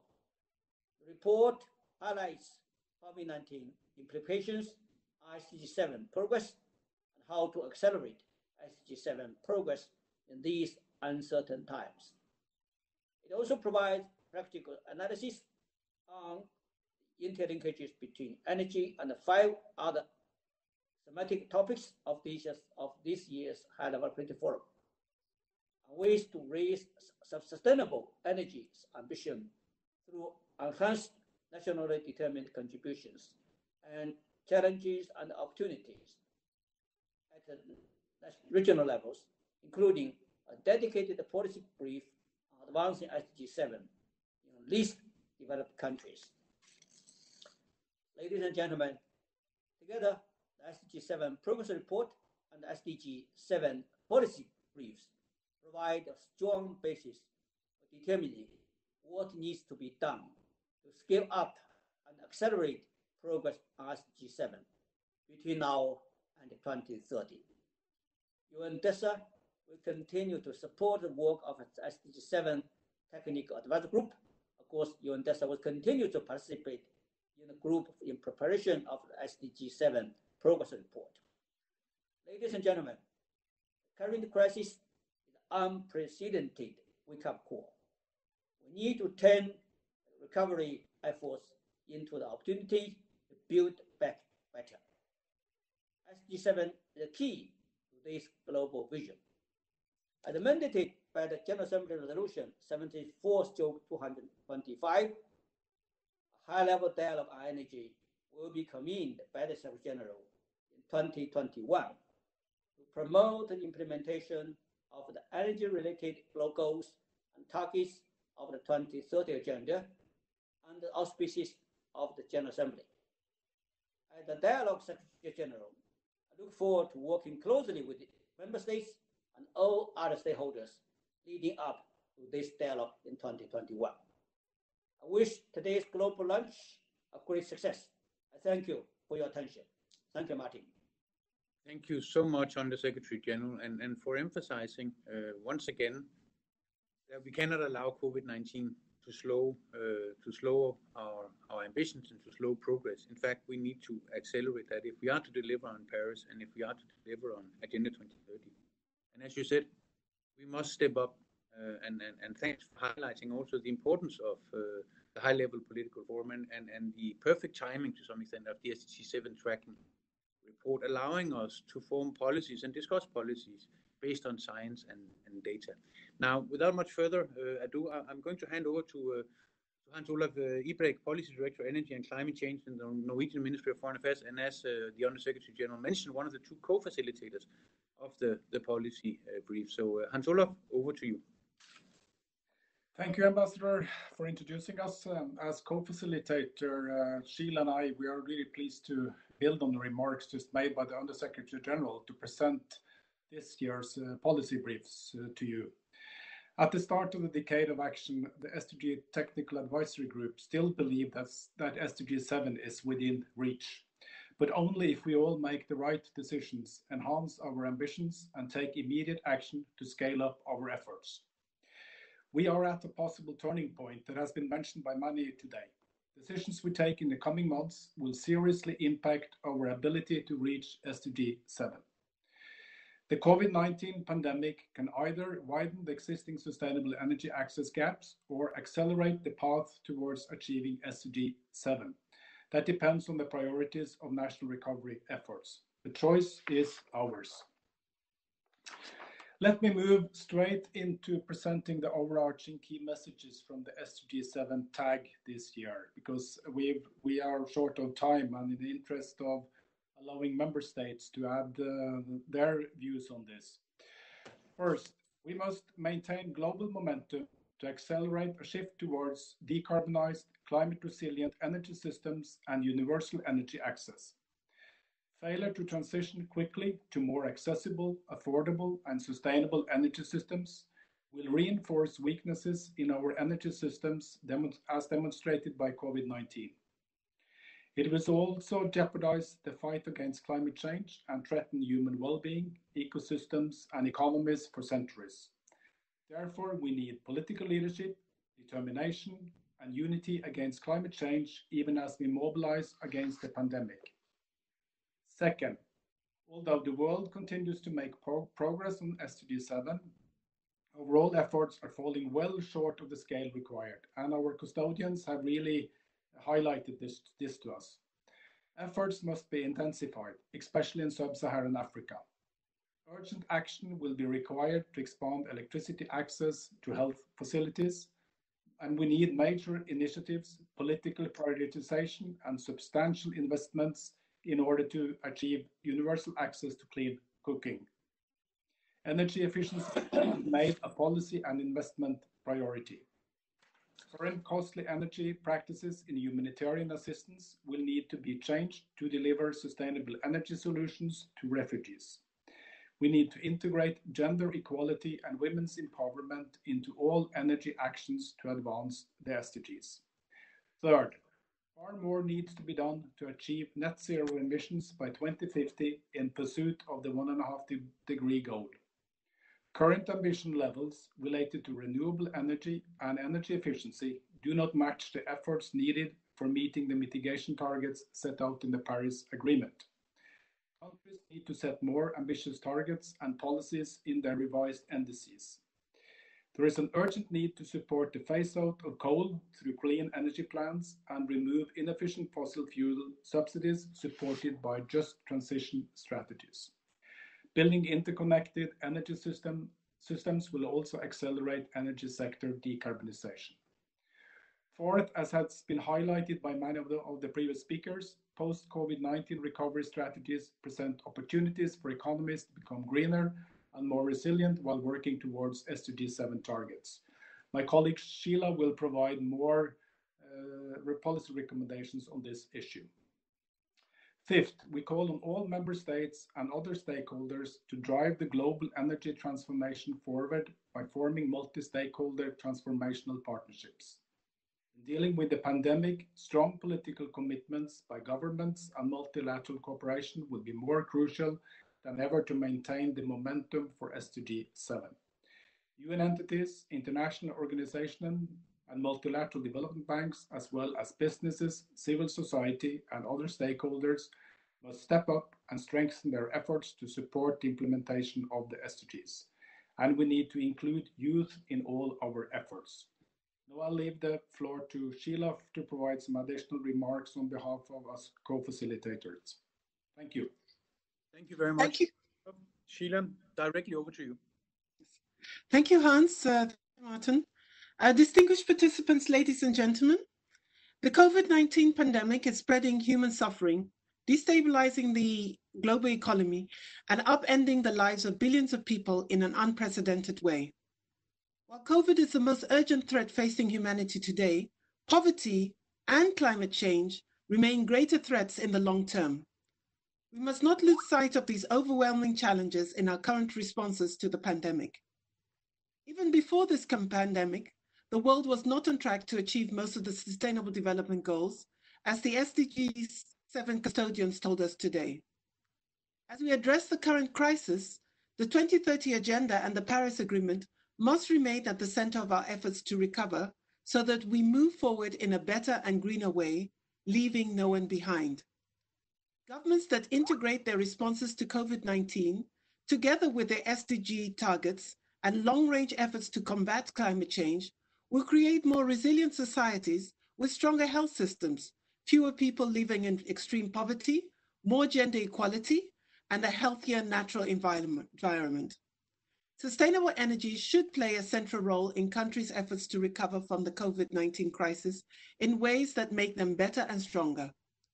Energy services are essential for fighting the pandemic, including for powering healthcare facilities and keeping medicines cold, supplying clean water for hand washing, providing communication services to connect people, share information, and facilitate education during social distancing.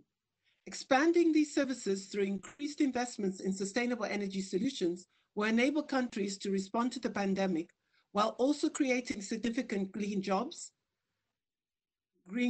empowering women, reducing greenhouse gas emissions, and advancing other sustainable development goals.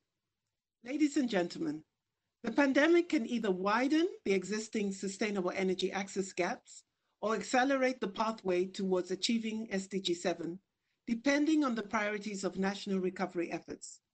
The SDG 7 Technical Advisory Group is pleased to offer a set of recommendations that may help governments' responses to become better and stronger while advancing the SDGs and putting the world on a 1.5 degrees Celsius pathways.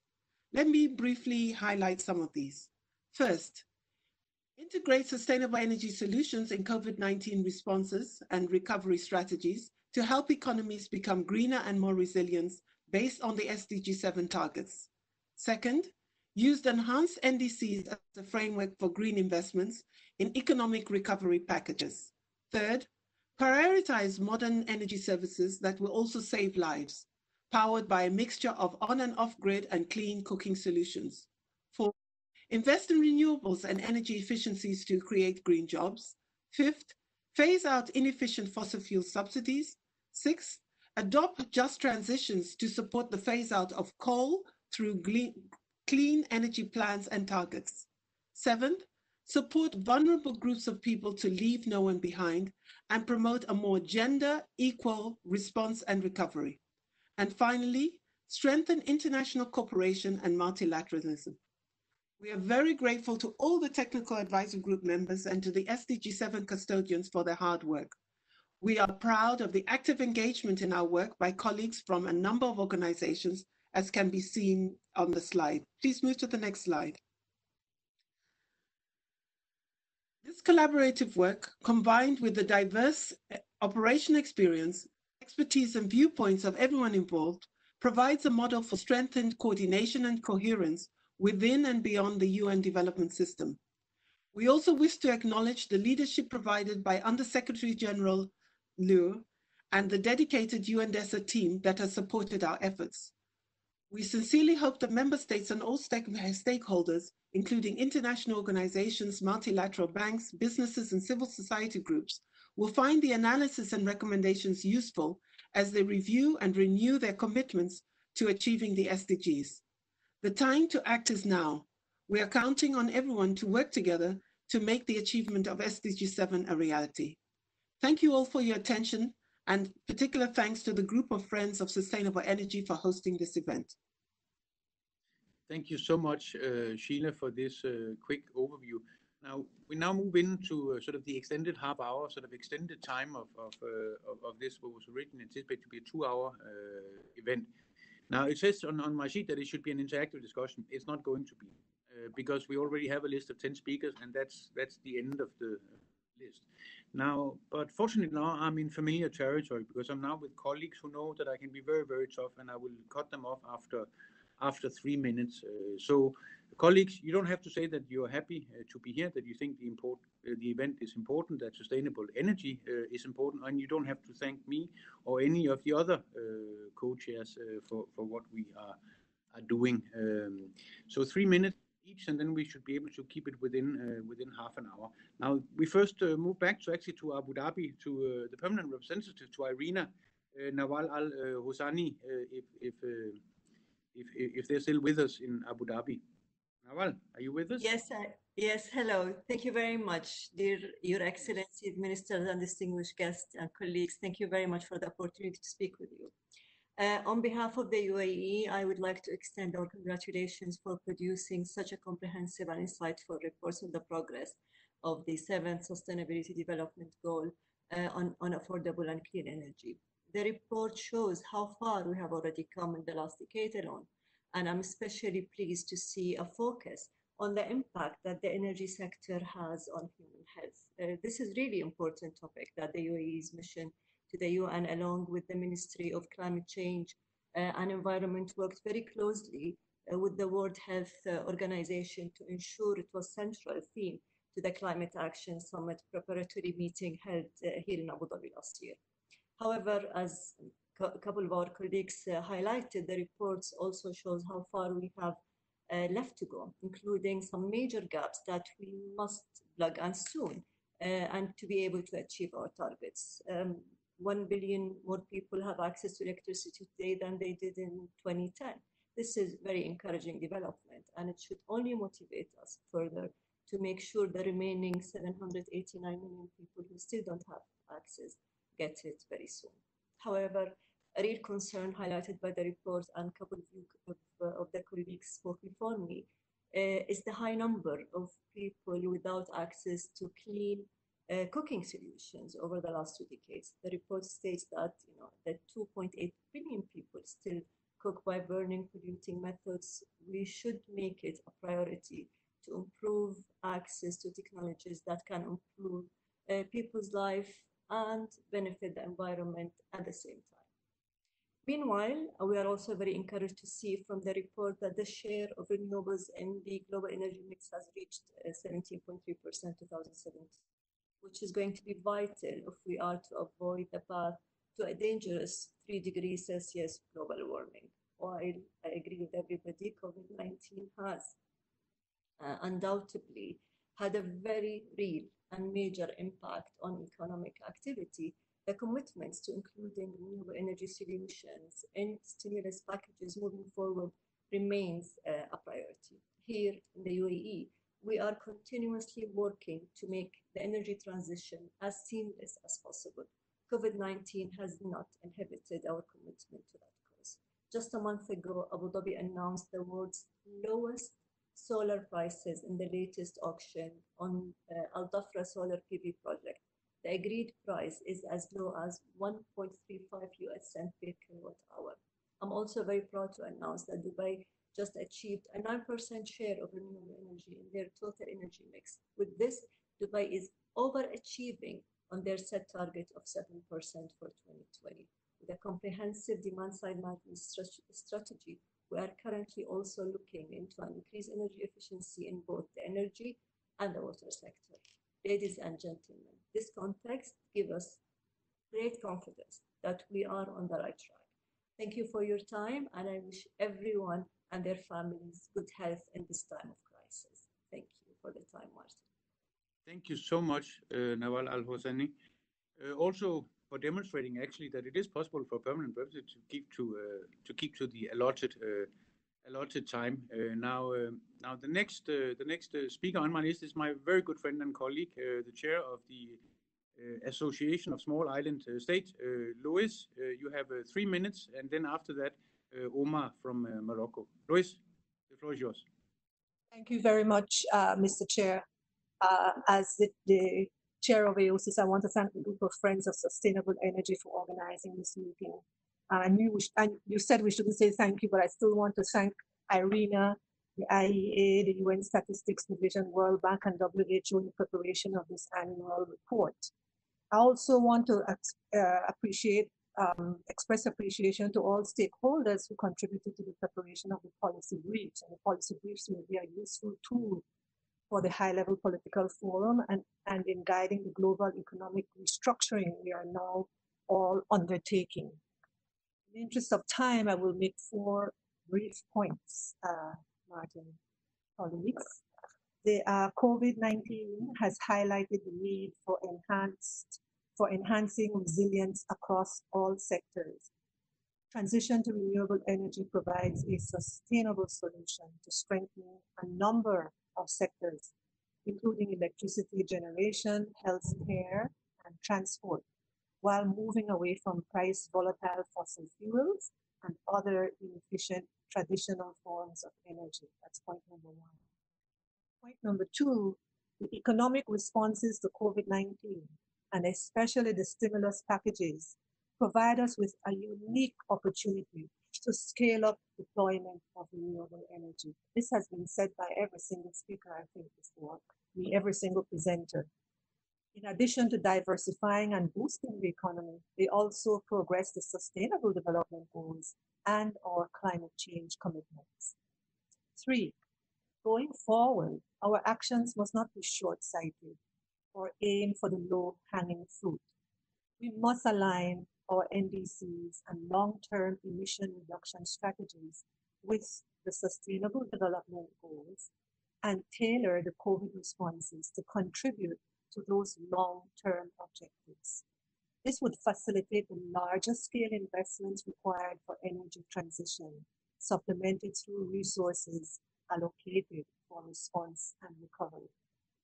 Fourthly, it's not the least point, but it's number 4. We need scaled up, new and additional support, accompanied with the necessary capacity building to formulate and operationalize these plans. Many countries lack the data and capacity to analyze the feasibility of such strategies, and this lacuna results in more conservative approaches. At the same time, ambitious plans can only be translated into actions if the gaps in finances, as well as the issues of access, are urgently resolved. May I conclude by assuring you that SIDS remain fully committed to realizing our ambitious renewable targets by 2030. And we will continue to work with IRENA, UNDP, and UNDESA, and other development partners to ensure that we do not lose our momentum, despite the compounding challenges that we face. And thank you very much for listening to me, and thank you very much for the excellent presentations. Thank you, Lois. Spot on, time-wise, message-wise. Now over to my good friend, Omar Ilale, PR of Morocco. Omar, Morocco is a leader in this, and so are you. Thank you very much, my dear Martin. I'm following your advisors. I will start directly.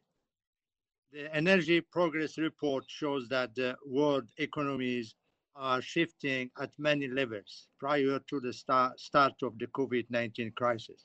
Significant progress had been made on various aspects of SDG 7 for affordable, reliable, and sustainable energy, which led to a notable reduction in the number of people lacking access to electricity. However, the journey is still long in order to reach all the countries in need for energy. Morocco is convinced that the strong uptake of renewable energy for electricity generation and improvement in energy efficiency is gaining ground internationally. This is why we need to keep our effort in order to maintain this progress and avoid falling short of ensuring universal access to renewable and modern energy by 2030 to communities around the world. In this vein, the COVID-19 crisis is both an opportunity and a challenge to energy grid expansion. In Africa, regional and global efforts continue to seize this opportunity at a time when the response to COVID-19 intensifies the urgency to expand sustainable energy solutions to the least developed countries. The study shows that more efforts are needed in Africa to be energy self-efficient. As we continue our common effort for the full implementation SDGs, we should take out message from the following report. 1, global, regional, and country level data help us take informed decisions and identify in better way priorities in the field of energy cooperation. Scaling up affordable, reliable, sustainable, and modern energy should be part of the overall recovery from the COVID-19. And finally, we should give a particular importance to concrete actions where various stakeholders intervene in the field of renewable and regional and global levels. The findings of this report are clear signal that our future lies in diversifying sources of energy with the full and effective application of public and private stakeholders. Thank you very much, Mr. Chairman. Thank you so much, Omar, for, as always, a very, very lucid and clear presentation, also forcing us to think about the concrete steps that are needed and what actually the policy briefs and the report tells us. We count on your continued leadership also in this field.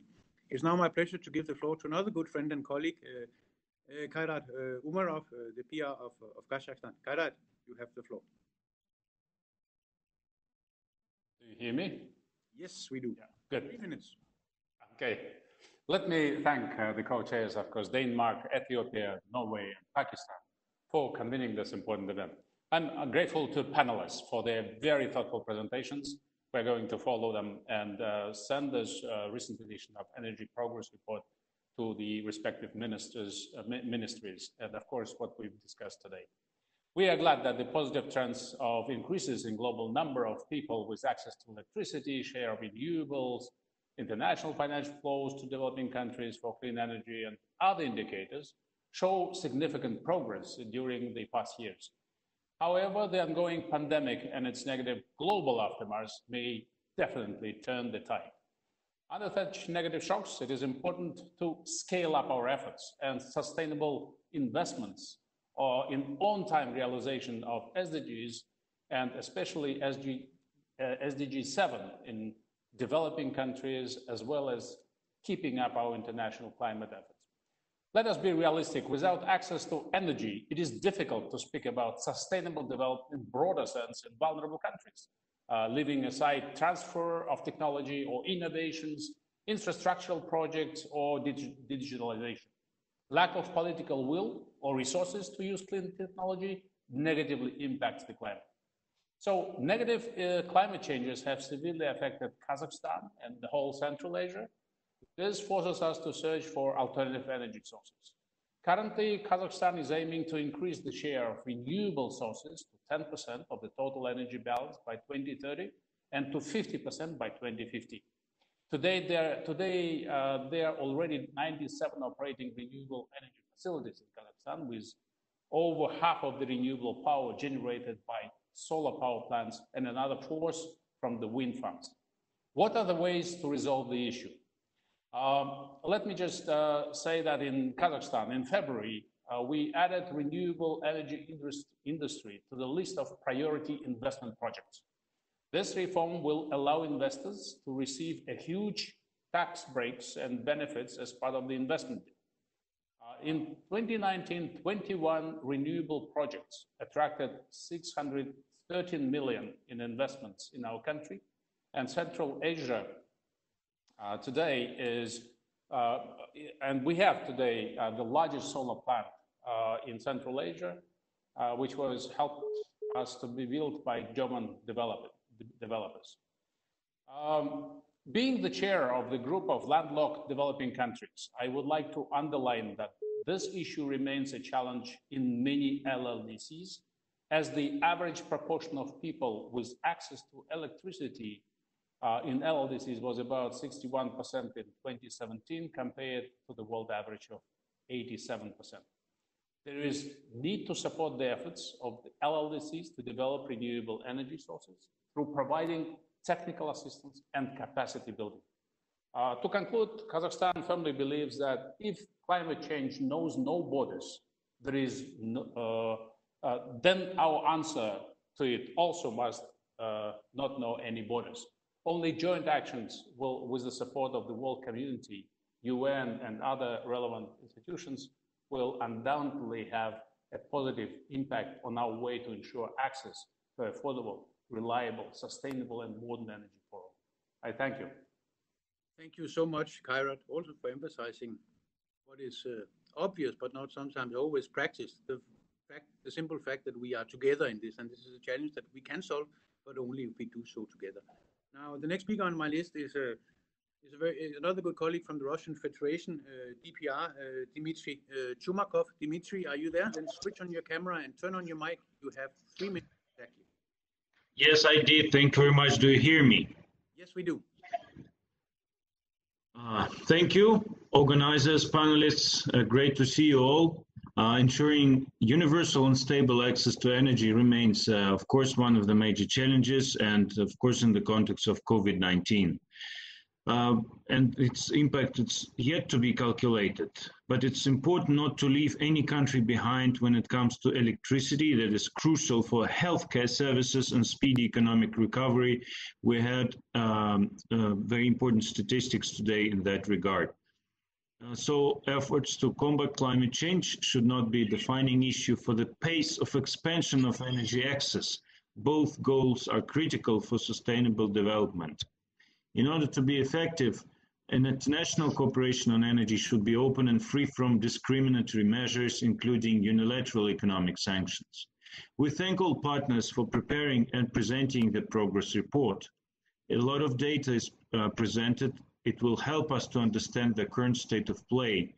Nevertheless, we also want to highlight the attempt to track SDG 7 that contains different targets, and we highlight targets 7A and 7B on clean energy research and technology, particularly regarding advanced and cleaner fossil fuel technology and infrastructure in countries in special situation. To sum it up, I also would like to welcome our panelists and my friends from Norway who highlighted the term net zero emissions instead of net zero carbon. It is very important to follow what the Paris Agreement is talking about. Thank you very much.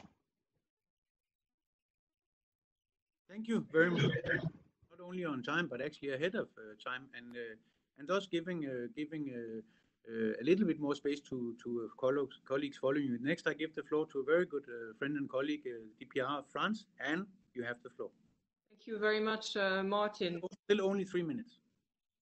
Thank you very much, Martin. Achieving SDG 7 is of course one of the key factors in the Recover Better strategy, and the recovery should be an opportunity to promote energy transition, which remains one of France's high-level priorities in spite of the current crisis we're all facing in the context of the COVID pandemic.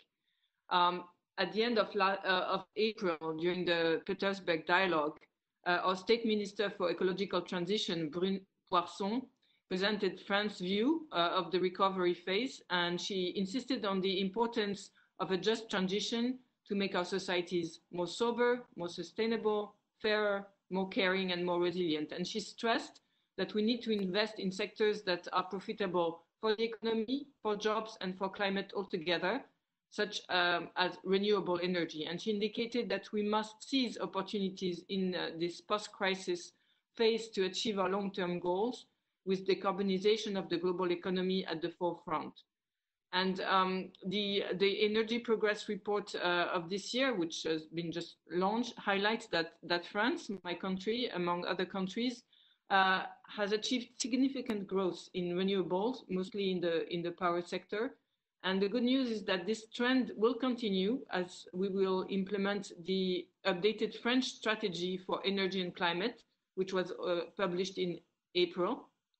France has several ambitious goals in the energy sectors, such as achieving carbon neutrality by 2050 and diversifying the electrical mix in order to reduce the share of nuclear power to 50% in 2035 and to increase the share of renewable energies to 33%, to a third of the energy by 2030. So I will conclude by highlighting the importance of the interlinkages between SDG 7 and other SDGs, in particular SDG 11 on sustainable cities and SDG 13 on climate action. And wanted to draw your attention to the launch a few days ago on the 28th of May by several actors of the initiative called Fast Infra. This was under the auspices of One Planet Lab with the support of France, and the aim of Fast Infra is to scale up the financing of sustainable infrastructure in developing countries. And this is directly connected, of course, to sustainable energy and shows the key role of partnerships between public and private sectors. And France also works with the private sector in the context of the One Planet Summits, as you know. And I would also like to insist on another area which is of priority for France, which is the continuation of the cooperation on sustainable energy sources such as solar energy, which we think can contribute to the fight against climate change greatly. We are part of the Global Solar Alliance. And we look forward to the high-level dialogue on energy, which will be convened by the Secretary General next year, and which will be, together with COP26, an important milestone for the progress on SDG 7 during the coming year. Thank you very much. Thank you so much, Anne, and for the leadership France is showing, not only in forging the Paris Agreement, but actually following up and making sure that we move towards implementing and emphasizing that we need to move on several fronts. And you're absolutely right. 2021 is going to be a momentous year, and that we spent all of 2020 preparing for this, actually building the momentum which is needed. Now, next on my speakers list, and remember, 3 minutes only, is Egypt Secretary Ahmed Elmas. Are you there, Ahmed? Sir. You have to hear me? Yeah, okay. 3 minutes. Thank you. Thank you, Your Excellency. Mindful of the time limitation and all protocol observed, allow me to go directly to the point. Egypt shares a firm belief of the importance of SDG 7. My country adopted an ambitious plan to diversify our power pool in order to keep up with our commitment under the Paris Agreement, as well as better supply our people and region with electricity.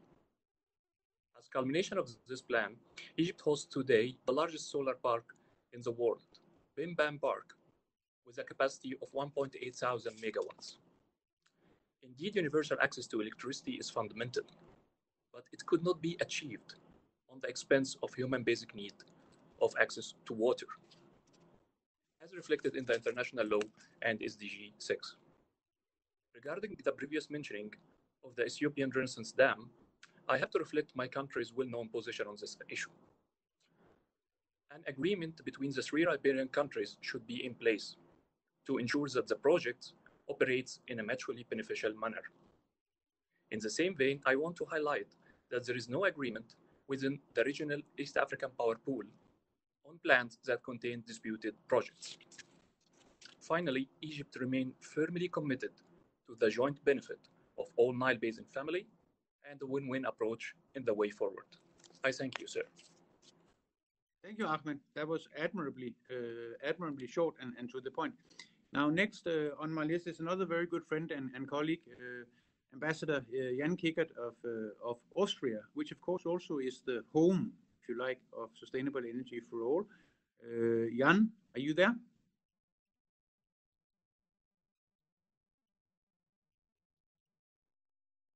I'm asking Joseph, the conference. Yes, we had access to his microphone. Now we don't for some reason. He has some connection issues. We'll see if we can get him before the meeting ends. Thank you. Then we will move on. We will keep Jan for sort of the final cherry, and then we move on to Turkey. Second Secretary Damla Fidan. Damla, are you there? Yes. Very good. You have the floor. 3 minutes. Yes, Ambassador. Thank you very much. Good morning, colleagues. It's really hard to start without a thank. So I just want to thank all the panelists and co-chairs of the group. As you know, Turkey was one of the co-chairs of the cities track last year, and during our preparations, we focused on strengthening the role of cities in implementing SDG 7 projects, especially in access to finance and creating enabling environments. And in this context, we believe that the narrative of the UN around energy should shift maybe towards strengthening cities as they emerge as important actors in all areas. And we saw that especially in the COVID-19 pandemic, the role of cities have become more important. I just wanted to say this and just to assure that Turkey will keep working with all partners in implementing SDG 7 and advocating for the strengthening of the role of cities. Thank you. Thank you so much, Damla, also for being admirably brief and to the point. Now, Joseph, have we managed to get my good friend Jan? We have not reached him. He's trying to reconnect, and he has not tried to reconnect yet. We're still looking for him. Thank you. Okay. Then what I will do and looking a little bit at my good friend and colleague Taye, one of the co-chairs of the group of Friends of Sustainable Energy, who wanted to take the floor and I suppose express something on behalf of all four co-chairs. Taye, you have the floor. Well, thank you very much. Thank you, Martin. And I just took the floor to extend my sincere appreciation to the custodian prepared the progress report. And okay, we lost his audio.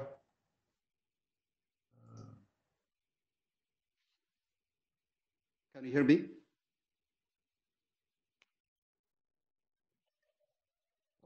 You can't hear me? Yes, we can hear you. Now we can, yes. Yes. I took the floor. Thank you very much, Martin, to thank particularly the custodian agencies for preparing the report.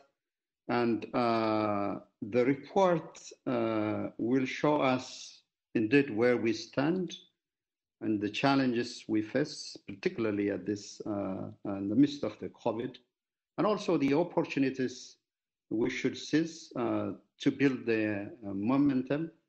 As many speakers have clearly elucidated and probably even amplified on the basis of data, that renewable energy, even on the most difficult circumstance we're in, indeed the most resilient energy resources.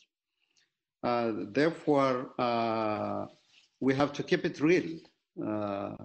If we look at for sub-Saharan Africans, more than 85% of the 620 million people that doesn't have electricity live in sub-Saharan Africa. And as David from IEA has also put it, even clean cooking, access remains low in the political agenda of many countries, and 2.3 billion people are still dependent on biomass sources. That indeed justifies that sustainable and clean energy is indeed the way forward. So for Africa, sustainable energy, many sub-Saharan Africa, including the entire Africa, is all about having a decent life, living in a dignified manner, even a life worth of living. And of course, it is about jobs. It is about unlocking our potentials, and also, electricity access indeed crucial for many of the countries in the sub-Saharan Africa. And as my minister has put it, the Grand Renaissance Dam is just an asset to regional cooperation as a major and sustainable energy resource. Is about integration, not a cause of misunderstanding. It is even designed as one of the continental projects to strengthen regional integration under the projects for infrastructure development in Africa. And definitely we will continue to work with our brothers and sisters to reach a win-win outcome. That's how we see it. Again, my words of thanks to the custodian agencies who prepared the report. Thank you very much, Matt. Thank you so much, Taye. It doesn't look like we've been able to connect our Austrian colleague. Is that correct, Joseph? Yes, I'm keep checking. I don't believe so. Okay. Well, it's a shame. Jan is always worth listening to. I suppose the good news is that it's not the last time we're going to be discussing sustainable energy, which of course, and these are my closing remarks, and then I'm going to thank all of you for your patience with my inept moderation. But SDG 7 sits at the intersection, if you like, of Agenda 2030 and the Paris Agreement. We need to get energy right. because if we don't, we're not going to deliver on either. As I said, there are going to be a lot of events and a lot of processes where we're going to be discussing this as a high level. And then we must make sure we use all of 2020 to generate the kind of momentum which is needed to deliver on what we know we can do, because it has been done, but now it must be done at a bigger scale and much faster. And we must do so, of course, with a view not only to the high-level dialogue on energy convened by the Secretary General next year, mandated by UN member states, but also, of course, towards COP26. These are indeed trying times, but they are also defining times. And I think in the words of Under-Secretary General Yu, it's time to step up. The data is there, the science is clear, the business case is good, now it's time to deliver. Thank you so much, all of you, for tuning in and participating in this. Let's use the SDG 7 tracking report and the policy briefs to inform not only what we say, but what we do. Thank you, Martin. Thank you very much. It was very well done. Very useful. Thank you.